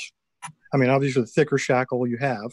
Now, there are other things, we can go into other security measures, but the shielded shackle is always a good idea. What little part of your shackle is exposed, fill it up with heavy chain to make it hard to get at. Yeah, exactly. That one, like Ash's lock there. And that way it takes them a lot longer to get through it. Chain a giant dog to it. Stand by it with a 12 gauge shotgun. There's any number of things you can do to reduce the possibility. But for a standalone lock, locking up a bike or locking up a motorcycle, for example, there's not too many locks or chains that these newish, 20 years, less than 20 years for these battery powered ones, there's not too many that these guys won't defeat. That's sad. It really is sad. Have you seen them get gummed up if polymer gets into the mix, and trying to cut through that, which not too many chains and locks make use of polymer. It'll be hard to make a big polymer insert, I suppose. I have seen one manufacturer, and it didn't slow me down that much. I didn't see a lot of buildup of polymer on the cutting disc. I understand that's the new wave, the new idea that's supposed to defeat these things. I haven't seen them be very successful yet. Mm-hmm. Ash, what is that? I want to add something. Oh, well, this is one of the a random eBay find like from somebody who didn't. Yeah, it's a bylock, but if you open it, it's got a completely hidden shackle. It's for a chain. I've never seen a lock like this since, and this was just an eBay find off somebody who I don't think knew what it was, and I didn't know what it was at the time. But and it spins as well. I've never seen anything like it. Oh man, Ooh. That's a thing, Ash, isn't it? Yeah, send that to me, Ash. Yeah, I'll send it to you. Got a grinder. No, I Here's a recent purchase of mine from eBay with a completely hidden shackle. Look how this is what you see when you lock this thing up, and there's the shackle down there. That thing is. This comes from your neck of the woods, Ash. This is a Yale that was only sold in the British market, I believe. But getting back to the question of master lock from the not so civil engineer, and I'm going to put this out there because this is one of the not so civil engineer's inventions, a little circle for putting key and knob cylinders in for practicing. But that's very cool. Master lock, there's some stuff that, yes, they will keep honest people honest. But if I go to my gym where I work out, this is probably the most common lock that I see on lockers. Oh, yeah. And I think, honestly, this lock is inexcusable. Just getting a normal comb pick, I can open these things up as fast as using a key. It's absolutely ridiculous, exactly how bad this is. And a company like Masterlock should know better. I mean, comb picks have been around since the 1930s. It's something that it looks like I'm just using a regular key. And, that a company like Masterlock that has essentially a leading position on the market could put something like this out that is essentially lock design malpractice. It's inexcusable. And I have to think there's something wrong with the corporate culture that something like this could make it to market. I agree. That's why we keep going after them. I mean, I make fun of them all the time, despite them threatening to sue me a couple of times. I can't forgive them. I can't forgive them for the some quality. of us have done some machining, thinking of, because retooling, especially where the economy of scale with which they bring products to market. I understand they don't want to change their whole operation. Thinking of preventing over travel.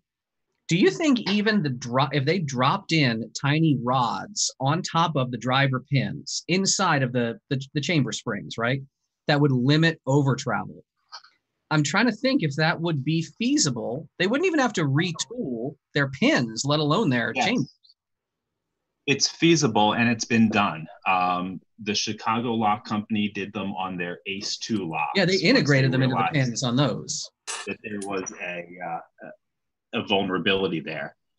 What I see on a lot of master locks is that they like having reversible pins. So it doesn't matter what direction they're dropped into the lock. I suppose it makes manufacturing a little bit more simple. Something like that clearly could not be used if they had machinery that was indifferent to the direction in which the pin was dropped into the lock. Yeah. And just to the point, I know that Bill used the line that we've heard, and I've always disliked the line because I think people misunderstand it. When people say locks only keep honest people honest, we've all heard that to death, and it's over reductive and it's over simplistic, and it doesn't really convey what I think most of us believe. But I've started to use the word, especially for that little 142 series that you held up, symbolic locks. There are some locks that just represent someone else's conveying to the world, oh, this is my space, please stay out. But we don't really have a good toolkit of language. We don't, because they all appear next to each other on the shelf at Home Depot. They're going to be right next to an American lock and something else, but there's no sign that says like, well, these locks are just kind of like not really locks. So yeah. Do you think we'll see? I know there was another question from Yukov. Do you think the legal landscape will change either in terms of lock picking getting more scrutiny from law enforcement, or I'll even flip it and say, do you think there will ever be a time that, I mean, Ash could speak to this, in the other side of the ocean, the scrutiny from law enforcement and especially insurance is much more on the manufacturers over there and their insurance ratings, the star system. Do you think American markets will ever see that kind of granular rating to our locks?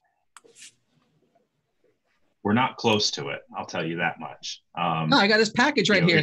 7 out of 10. Come on, it's good, right? Yeah, there's a long tradition going back hundreds of years, particularly in the UK, but all over Europe, to be honest, of insurance companies specifying the types of locks that need to protect insured assets. And that's everything from your homeowner's insurance, what sort of locks that you need on your door, to what sort of locks that you need to put on your bike if you're going to insure it.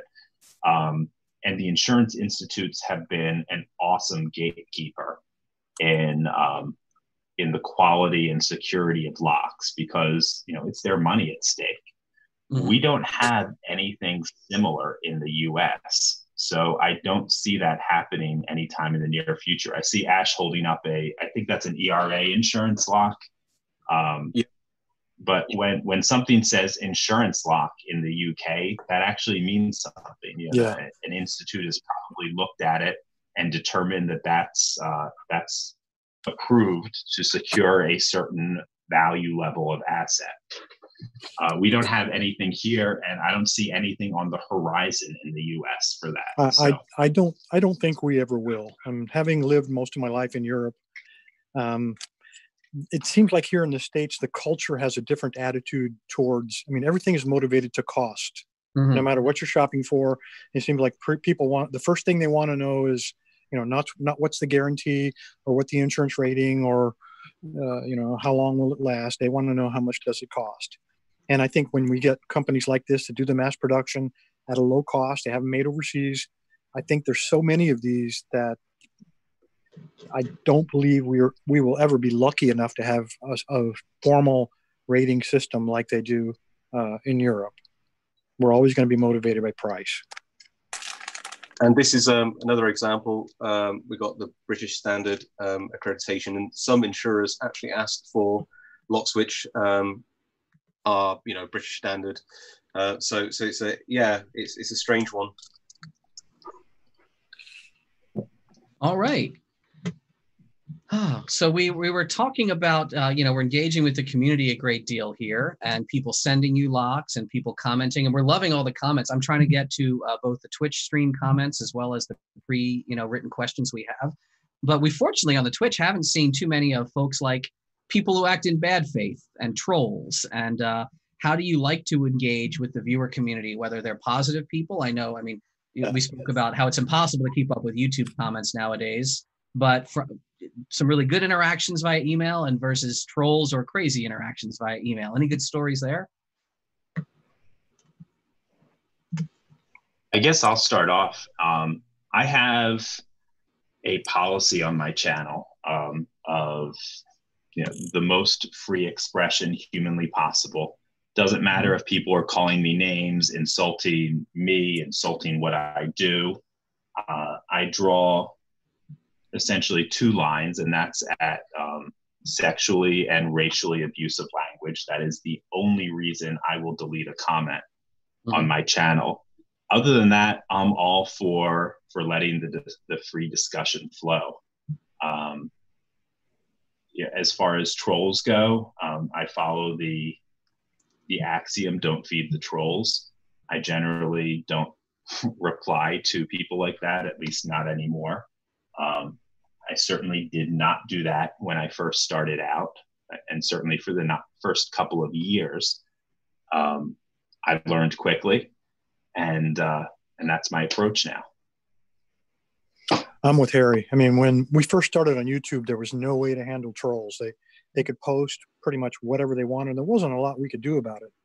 But YouTube has now given us some pretty powerful tools, and I've automated pretty much what Harry just mentioned. I do monitor all my comments. I do read them. I may not reply to all of them or even a small portion, but the first thing I do when I see a really nasty comment is I'll send the person a warning.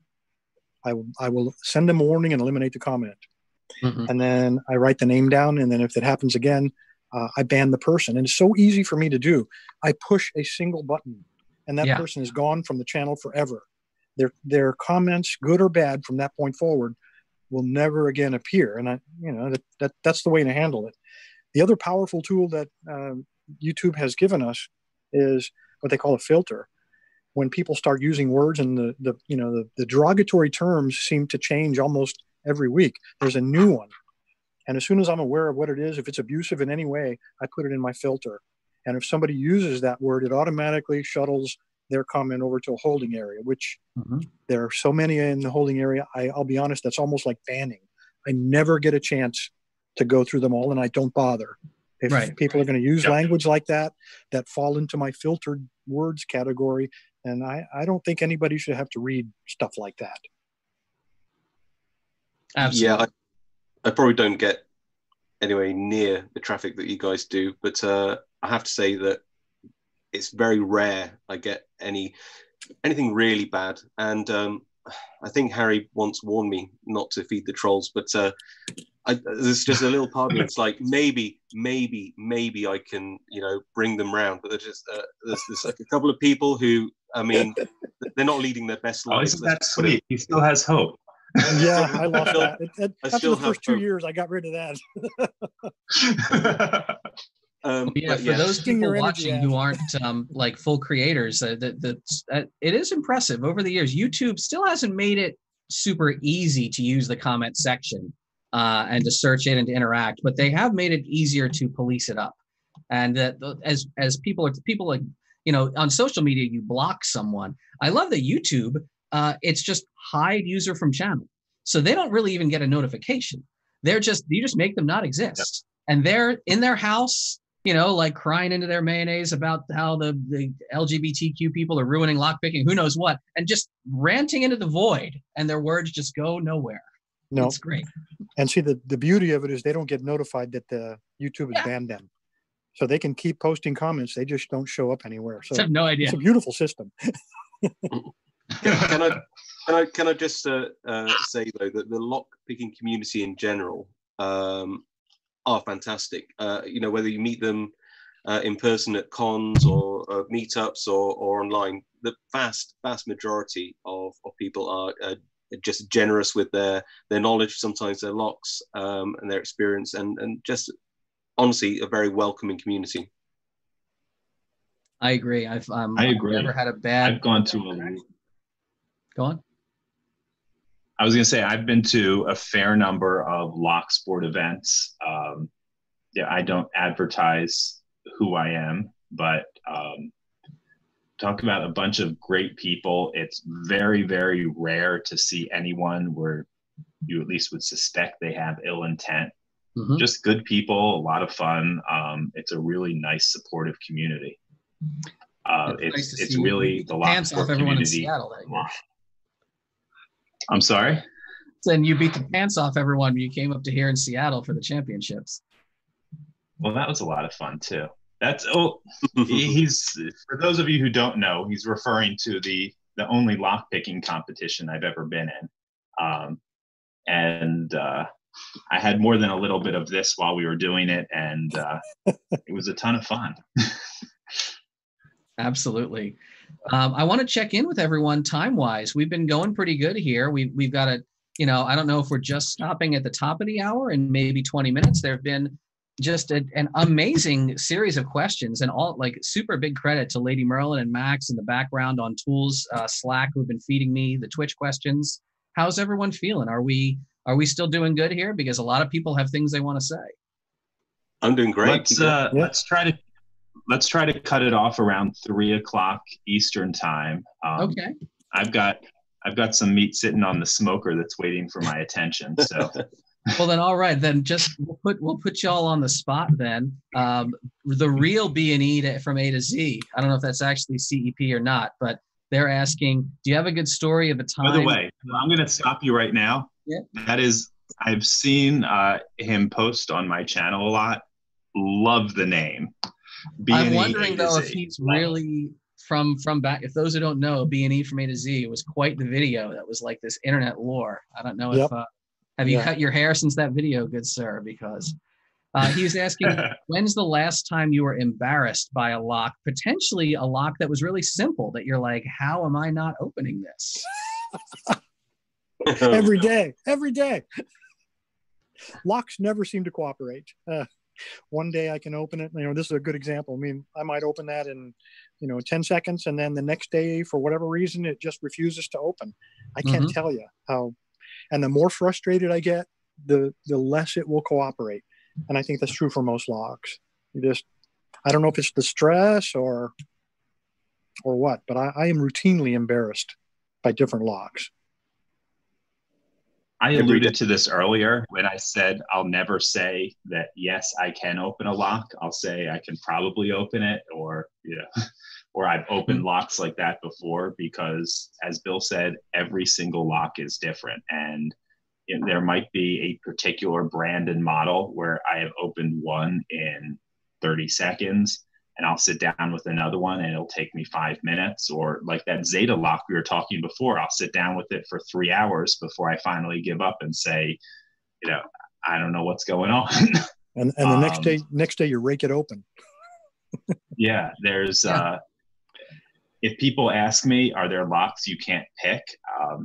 I say no, there's a lot of locks I can't pick yet, but there's certainly a fair number of them that I have not figured out yet. Mm-hmm. And the more pressure that's on you, for example, if you say, people hand you a lock, say, oh, I heard you're a lock picker, can you open this? If you say, well, yeah, of course I can open that. That guarantees failure every single time. Mm-hmm. That's the jinx. The first day the first day of any lock meetup, if it's like over a couple of days, I can't pick. I can't pick on the first day. It just doesn't happen. It's nerves. I just stress. It doesn't happen, and I'm embarrassed by locks every single day. And sometimes, and also, you know, the only lock you can't pick is one you haven't tried. Right? That's the only guaranteed lock you cannot pick. So you got to keep trying and never be put off, especially to any new pickers. You'll be really surprised how some of the most intimidating locks can be, you know, just simplicity itself to pick, and some of the ones which you might think are, yeah, you just you might think of like, you might think a little, you go, oh, how cute, that's going to be real easy to pick. Yeah, it is not easy. I've not picked this yet. And in fact, is that a Wilson Bohannon? What is that? This looks is like Little America. That's an eagle. This is an old eagle. This is sent to me by Rubber It's an Band, eagle, and they've got a great keyway. Yeah, great keyway, and also just like the worst bitting, well, the best, like, but Yeah, great tolerance. What a great lock. worst bitting it could have, and but you know, you look at a lock like that and you think, you know, this will be easy, and then you look like something like this beautiful Vero monolith 7 pins and think, well, I'll never be able to pick a lock like that. And actually, honestly, I'd have been able to pick this when I first started picking. It's really easy compared to this. And yeah, I'd just say to people, I think all of us are probably embarrassed by a lock now and again, but don't be put off. You know, it's just go on to the next one, come back to it in a couple of months' time, and you'll probably get it. Sleeper locks. Yep. Or Bill, you and I have done work, you know, in live scenarios on doors. You get the situation where a lock will turn the wrong way all day long. But you're like trying to turn it the correct way. You're like, son of a bitch. Yep. And you don't have a plug spinner ever when that happens. Well, like you, I don't like people to watch me when I'm doing it. I can work really well when nobody's watching. But if I've got 3 guys standing around and they're all nervous on the trigger and they're like, come on, man, come on, get it open. Yeah, that's when it will not happen. That's when we need to get Exactly. the RAM. Now, this leads to especially people who are just starting out and they are kind of nervous, or it's a fun tie-in to some of the technique you folk have discussed. Drayden T asks about turning pressure, turning tool, tension tool pressure. There's been, for the longest time, this sort of, the canon was, well, you'd be super light touch. But many of you, especially Bill and Lockpicking Lawyer, and I believe sometimes even LockNoob will say, no, like this lock requires heavy tension. And it's like, which one of you coined the phrase, the tension is as much as the lock will suffer without causing failure mode? I think Harry probably coined that, but I'm probably the one that pushed. That sums up my approach. Well, you know, this is one of the, you know, we talk about learning from each other. And I went for years and years and years convinced that light tension was the answer. And that's all I would use because I was so positive that I was right and everybody else was wrong. And then Harry came into the lock lab when he and I, you know, first met, and I ended up giving him a bunch of the locks that I considered to be impossible. And very quickly, see, he's known for that super heavy tension, or at least was. And he took my locks home and within a week or two had opened them all by using super heavy tension. And then he gave them back to me, and I thought, how in the world did he do that? And I learned from him. I tried the heavy tension, and suddenly they were all popping for me. So there's no right answer. I'm convinced you just got to, it's like trial and error. Some take that light tension, and some you've got to, you know, like use that pry bar to force. Now, is that the same thing as bully picking when you talk about that? That's what I call it. I call it bullying. And I've learned, again, from Harry that my first approach now is to bully it. I found that to be very, very successful. I'll put super heavy tension, almost to the point to where I've got that tension on there, and you can see on my thumb, I'm really leaving a dent and just really torquing it. And I'll force those pins in place. And you'd be surprised how often that works. Do you ever have to rebend your picks back in the middle of the process while you're? Well, see, that's why I'm bending these back a lot more than I used to. Yeah, I'll admit it. It's totally worth it because the technique works, and it's all about getting the open. And if it costs me a pick or two, so what? I have an expression I say fairly often, and that is, there is no wrong way as long as the lock opens. Some techniques might work best for others. Some techniques are absolutely worthless for one person and are golden for another person. A long time ago, I put forth a video called, I believe, My Approach to Lockpicking Tension. And it was my realization, kind of one of these, the emperor has no clothes moments, where I was a fairly new picker and I saw everyone was saying use super light tension. And that just wasn't working for me. So I put this video out there talking about my approach, how I liked heavier tension. It seems to have caught on a little bit, but the bottom line is that might not work for some people. Some people might like lighter tension better. Whatever opens the lock for you, you're doing it right. The only way you're doing it wrong is if the lock doesn't pop. Yeah, if what you're doing doesn't work, try something different. Mm-hmm. But I think that our listeners are probably looking for a rule of thumb. And if I had to give a rule of thumb on tensioning, it would be that if the lock contains standard pins, then moderate or heavy tension is probably a good place to start. If your lock contains serrated pins, then you better be using light tension, because if you use that moderate or heavy, you're going to seize up the lock. And if you've got spool pins, it's going to be somewhere in between, and you're going to have to fluctuate your tension to allow the spool to get through the shear line. I mean, if I had to encapsulate tensioning in a few sentences, I think that would be a good starting point. Yeah. I think there's some kinds of pins, by the way. Oh, I'm sorry. Go ahead, Ash. Oh, thank you. I was going to say, I think for me, I've not been picking as long as you guys, so I still remember, that frustration of going, why won't this lock work? Why won't it open? Why is everyone on YouTube able to pick this? And I think there's a fine balance between me understanding how to pick a lock and getting some locks open and raking locks, and then that slow switch to that, I actually know what pin I'm on. I can really feel the pin state. I can feel it bind, I can feel it overset, I can feel it underset.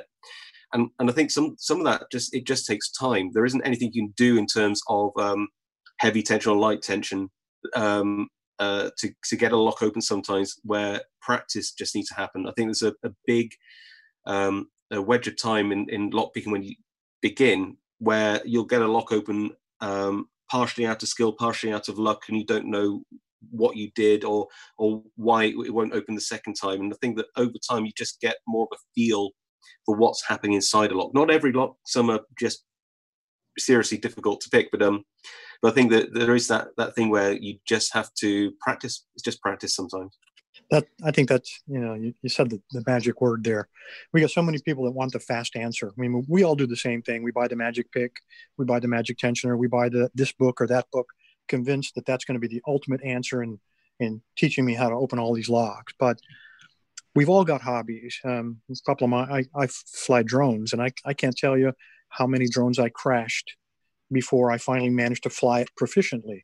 I play the guitar. You guys noticed I have, calluses everywhere.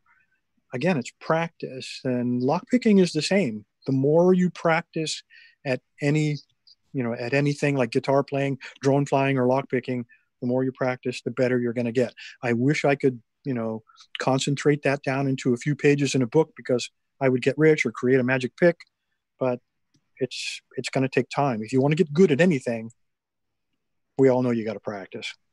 Take it from me, you don't get rich making a book. Yeah, but you'd have to love hearing about your other hobbies. Everyone else on the stream, people have asked us, what do you do when you're not behind the camera with locks? What other hobbies do some people have? Well, I guess Bill just answered that, but let me jump in here. Lockpicking was actually a replacement for a lot of hobbies I had. I had just moved to DC. I had just had, my wife had just given birth to my son. Mm-hmm. I found myself without a lot of time in my life. I was very much into two things before I moved to the DC area. That was longer range target shooting and modifying and racing cars. In the DC area, I lost all of my my friends. Oh God, I lost all of my lock picking friends, or I'm sorry, my car modifying friends, and there was no place to go shooting. So lock picking sort of replaced my other hobbies, and it's turned into a real passion of mine, to the point where I don't have a lot of other hobbies right now. This is what I do when I want to have fun. Right on. Ash, how about you? Well, I had no idea that that in a way Harry's start reflected mine. It's just, it's true. When you have a kid, sometimes all your hobbies, they go away, and then lockpicking is a great pillar. I mean, I used to do loads of things. I used to read books. But yeah, I used to play guitar. I used to do I used to do origami. This, by the way, is made of one piece of paper. I made that. Oh my God! Yeah, there's wow, one piece that's that is really cool. One piece of paper, 50 centimeters long. I actually have a video I'm going to upload in a few weeks of me folding one of these on camera. But I found it in a secondhand. Freaking awesome! Yeah. So yeah, I mean, I used to do so much, and now I sort of did so little, and then I started to do lockpicking, and it's brilliant. But then it isn't just lockpicking. It isn't just lockpicking. That's the amazing thing. It's like you do like I can still do like logo design, so I can still do my art. So I can still do I can still make things. I've got 3 sets of challenge pins that Sparrows, bless them, took up. I can just make random tools, and lockpicking as a hobby for me, it isn't just picking locks. It's creating new designs. It's making new tools. It's learning new equipment. It's getting used to like 3D printing. It's learning to video edit. It's it's so much more, that it isn't just like, oh, I pick locks. It's like lockpicking is like 10 different hobbies for me now. So it's That's all a really good point. In each one of them, lockpicking taught me how to machine. Yeah, how many of us have learned, like generations younger than a lot of us are doing the 3D print thing, the laser cutting, or even the multimedia? Like, how many of us, this has been, for me, it's a forcing function that makes sure I have to learn new skills just to learn them. Absolutely. It's taken me down a path of things I never would have expected. Metal machining being one of them, creating tools, 3D modeling, video editing, I guess. I suppose there is a whole bunch encompassed in it that I wouldn't have thought of until Ash just said that. Yeah, I didn't realize how much there was until Ash just brought it all up. And Ash is British, so we know he also still spends time in the garden, I'm sure, this time of year. Have you been to Britain? Yeah. I only have so many umbrellas. Isn't it still winter time there? This is interesting. Speaking of people trying to get all the right information, Yukov asks, the community seems really fragmented. Not everyone sort of knows each other, but some information's like on Reddit, and some of it's on a Discord server over here. And a lot of us used to have accounts on like Lockpicking 101, and there's YouTube. And do you think it's good to have this diversity of resources, or do you wish that it was a little more centralized so that there was more of a unified message and resource? I don't think a unified message is ever a good idea. I love a diversity of ideas. I know for a fact that I would not be able to open most of the locks I could open now were it not for the fact that I was able to develop my skills on my own and develop techniques on my own. So, fracturing in the community doesn't bother me even a little bit.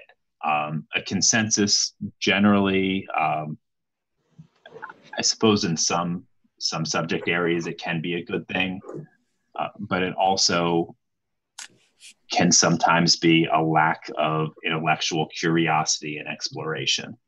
So, when I started learning to pick, I was watching a lot of BosnianBill videos. I took a ton of, what he was showing and teaching and adopted it as my own.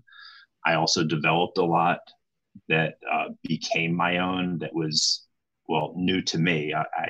I won't be arrogant enough to say that I'm the first person to ever do anything I've really done.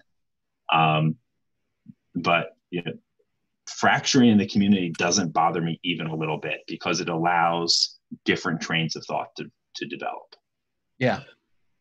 I don't view it quite as, I like the diversity. I like all of the different areas, because it seems like there's, on the different boards, people come up with different ideas and different approaches. And if everything were on one information system, I don't think we would get the benefit of these different approaches. Right now, if you want to know something about abloy locks, you go to one board.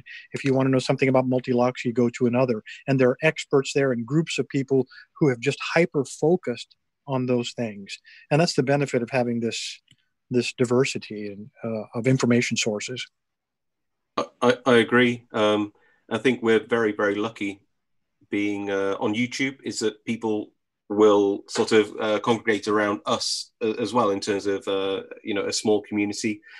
But I think the more communities out there, in a way, the better.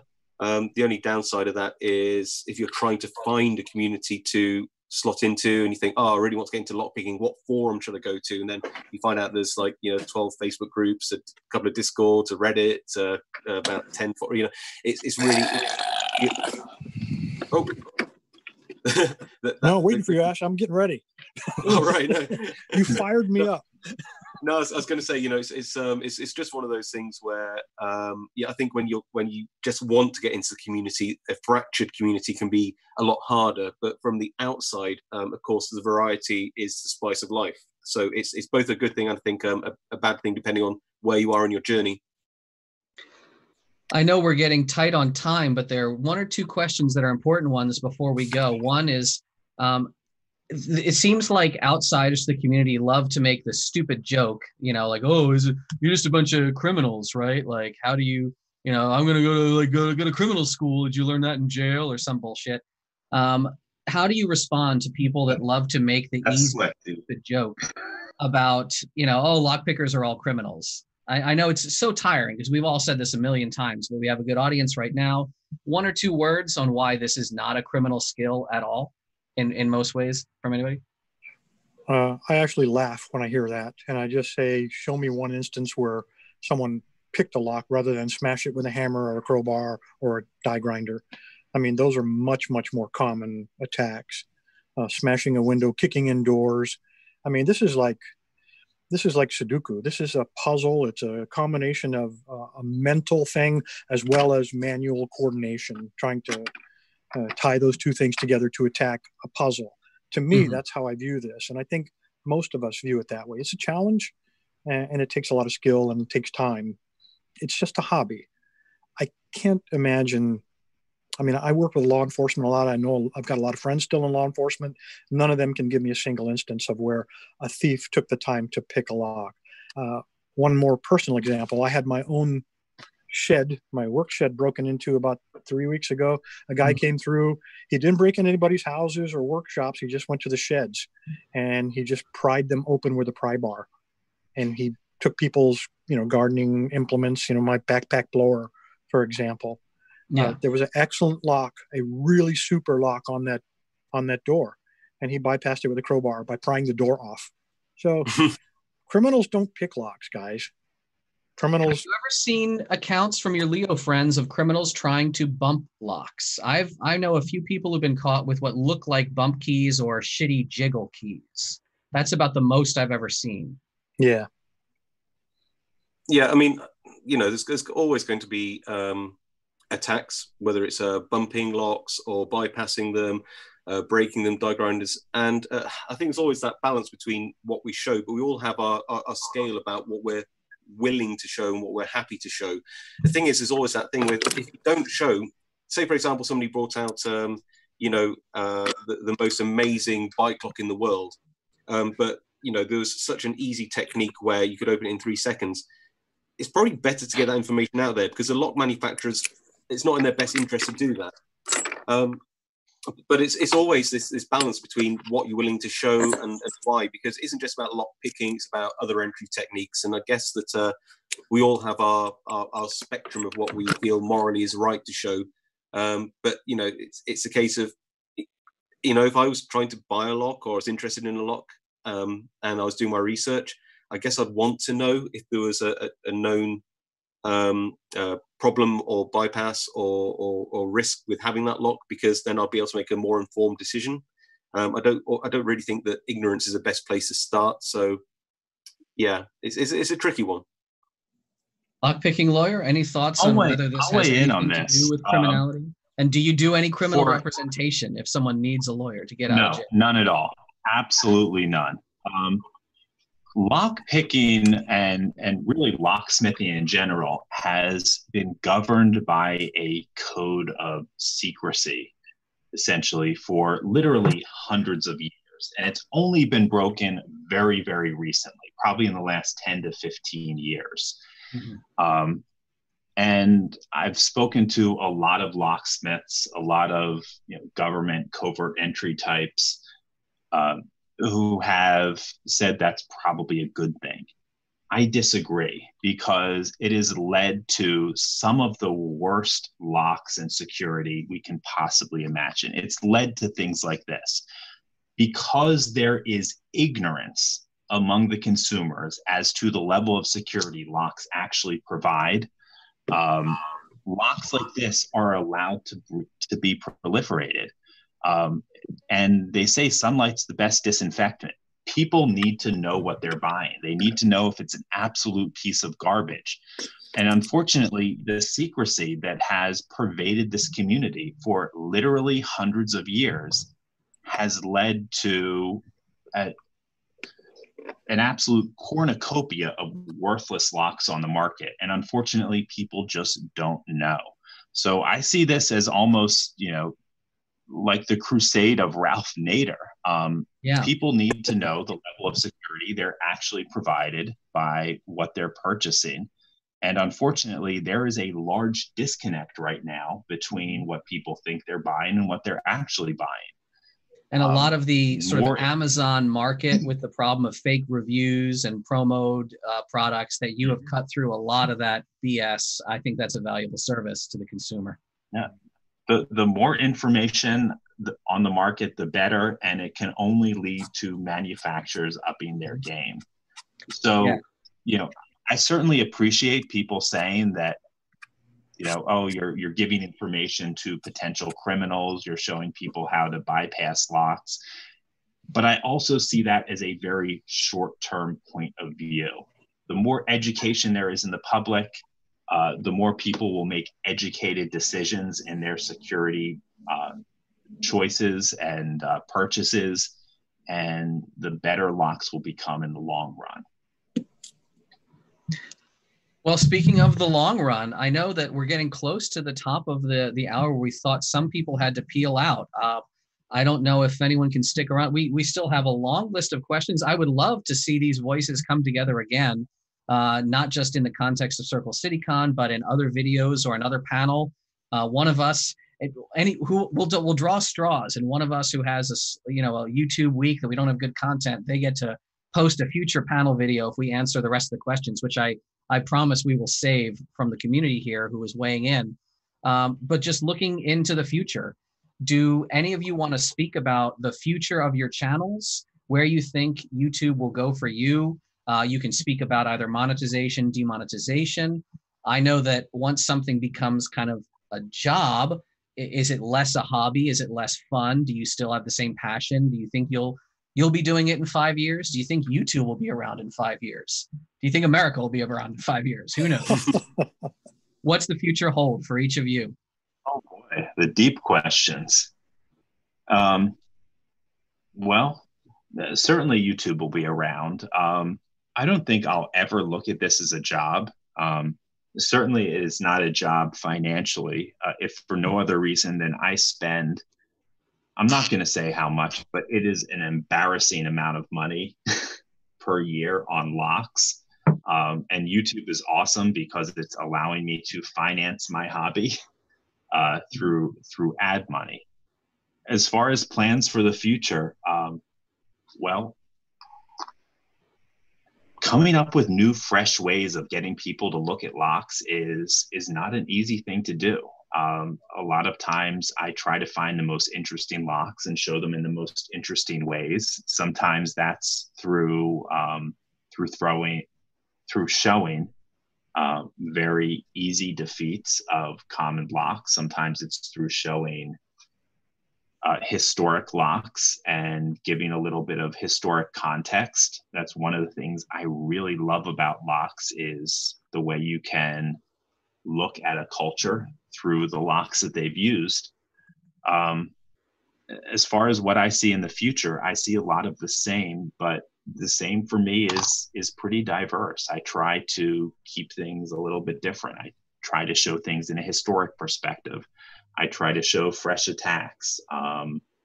And, hopefully we'll get to the point where, I have a fair bit of engagement with lock manufacturers. I'd like to see more of that in the future.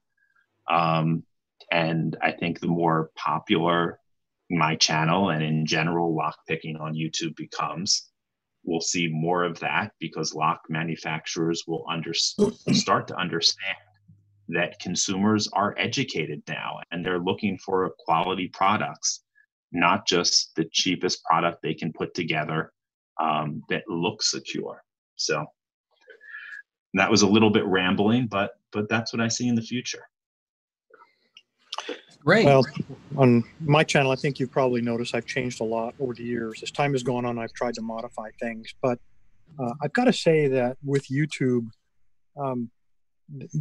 most of the modern, very, very successful channels seem to be governed more by metrics. And the current metric is nobody wants to watch a long video. They always want to watch something. I think the current number is 2 minutes and 48 seconds or less. If you believe the metrics. Really hard to do in lockpicking, particularly if you want to do the gutting and show people. I've done short videos, and you always catch a lot of heat for it, because people say, why did you exclude this? Why didn't you show that? And I've just decided that I'm going to show everything that needs to be shown. I can't be governed by whatever the popular metric is of the day.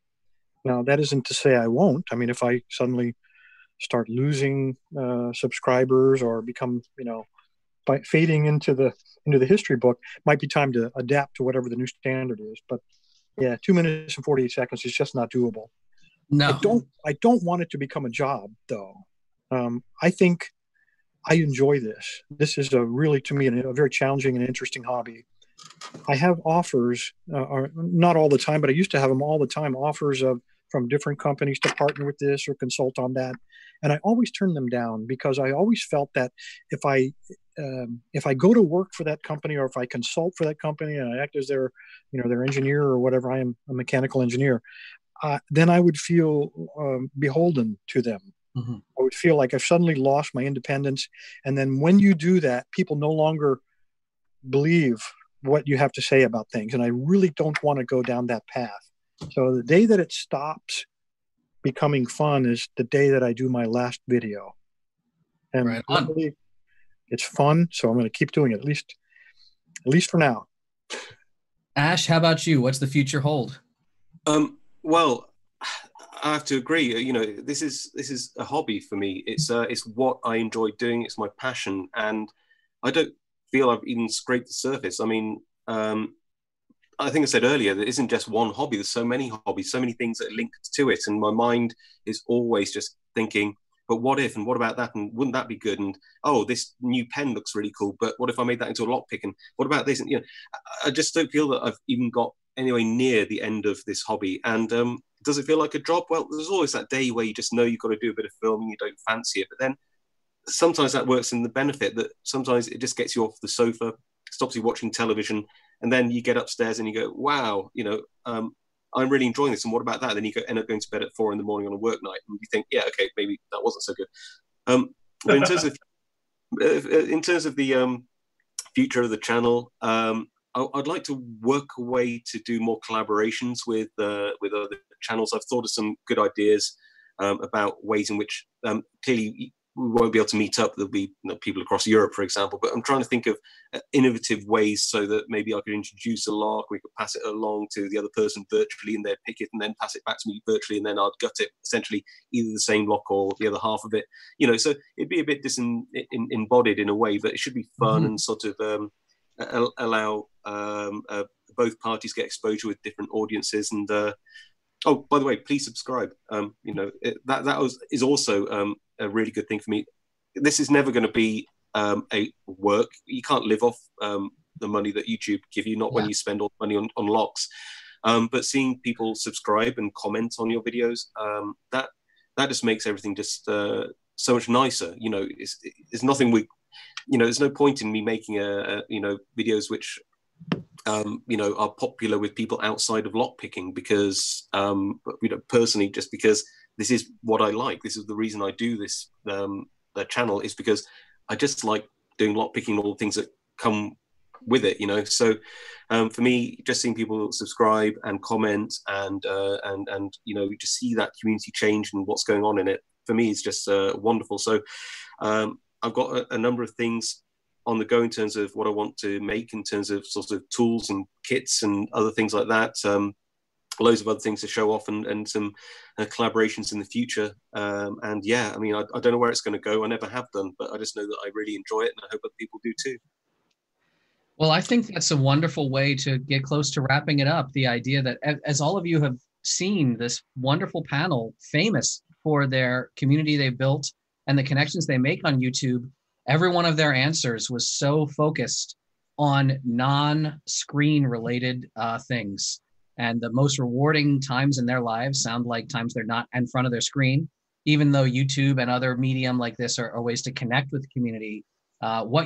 These people that you look up to, everyone, they are most happy with you when you are writing to them, not about what like you saw on their screen, but about what you're doing in your life and the new thing you discovered and the new lock that you want to share with them and with the community. So I love this. I have no idea how I got lucky enough to be in the room with these powerhouses and these great voices, but I'm grateful to be here. And we're all very grateful that the three of you made the time. And everyone whose questions we didn't get to, there's already chatter in the tool Slack. We want to try to do a panel like this again, maybe independent from a con. Talked about other questions. This is, yes, the future is boundless. The naughty bucket exists. The bins are That's there. My naughty bucket, yeah. We are going to keep being here for all of you. Final words, if anyone has them, but my only final words are gratefulness that everyone was here today. This was wonderful. Please, everyone, what are your last thoughts? I just wanted to say thank you for Bill and Ash and Dee for coming on. I think this went really well. I think a lot of great information was put out there, and hopefully we can do something like this in the future. And also to the viewers, thank you very much for asking your questions, for getting engaged, and rest assured we'll definitely be looking at the questions that we didn't get to today, and hopefully we'll be able to put something together in the future. So cheers. Mm-hmm. I agree. Thank you for inviting me. I really appreciate it. And all the viewers, I know this was much more than 2 minutes and 48 seconds, but we really appreciate you guys linking in and being patient with us while we figure all this out. And I can't add anything that Harry and Bill haven't already said. So just thank you all so much for the opportunity. It's been really, really great fun for me. Excellent. We'll see you all next time. There will be a next time, and I appreciate everyone out there. Cheers. Salud.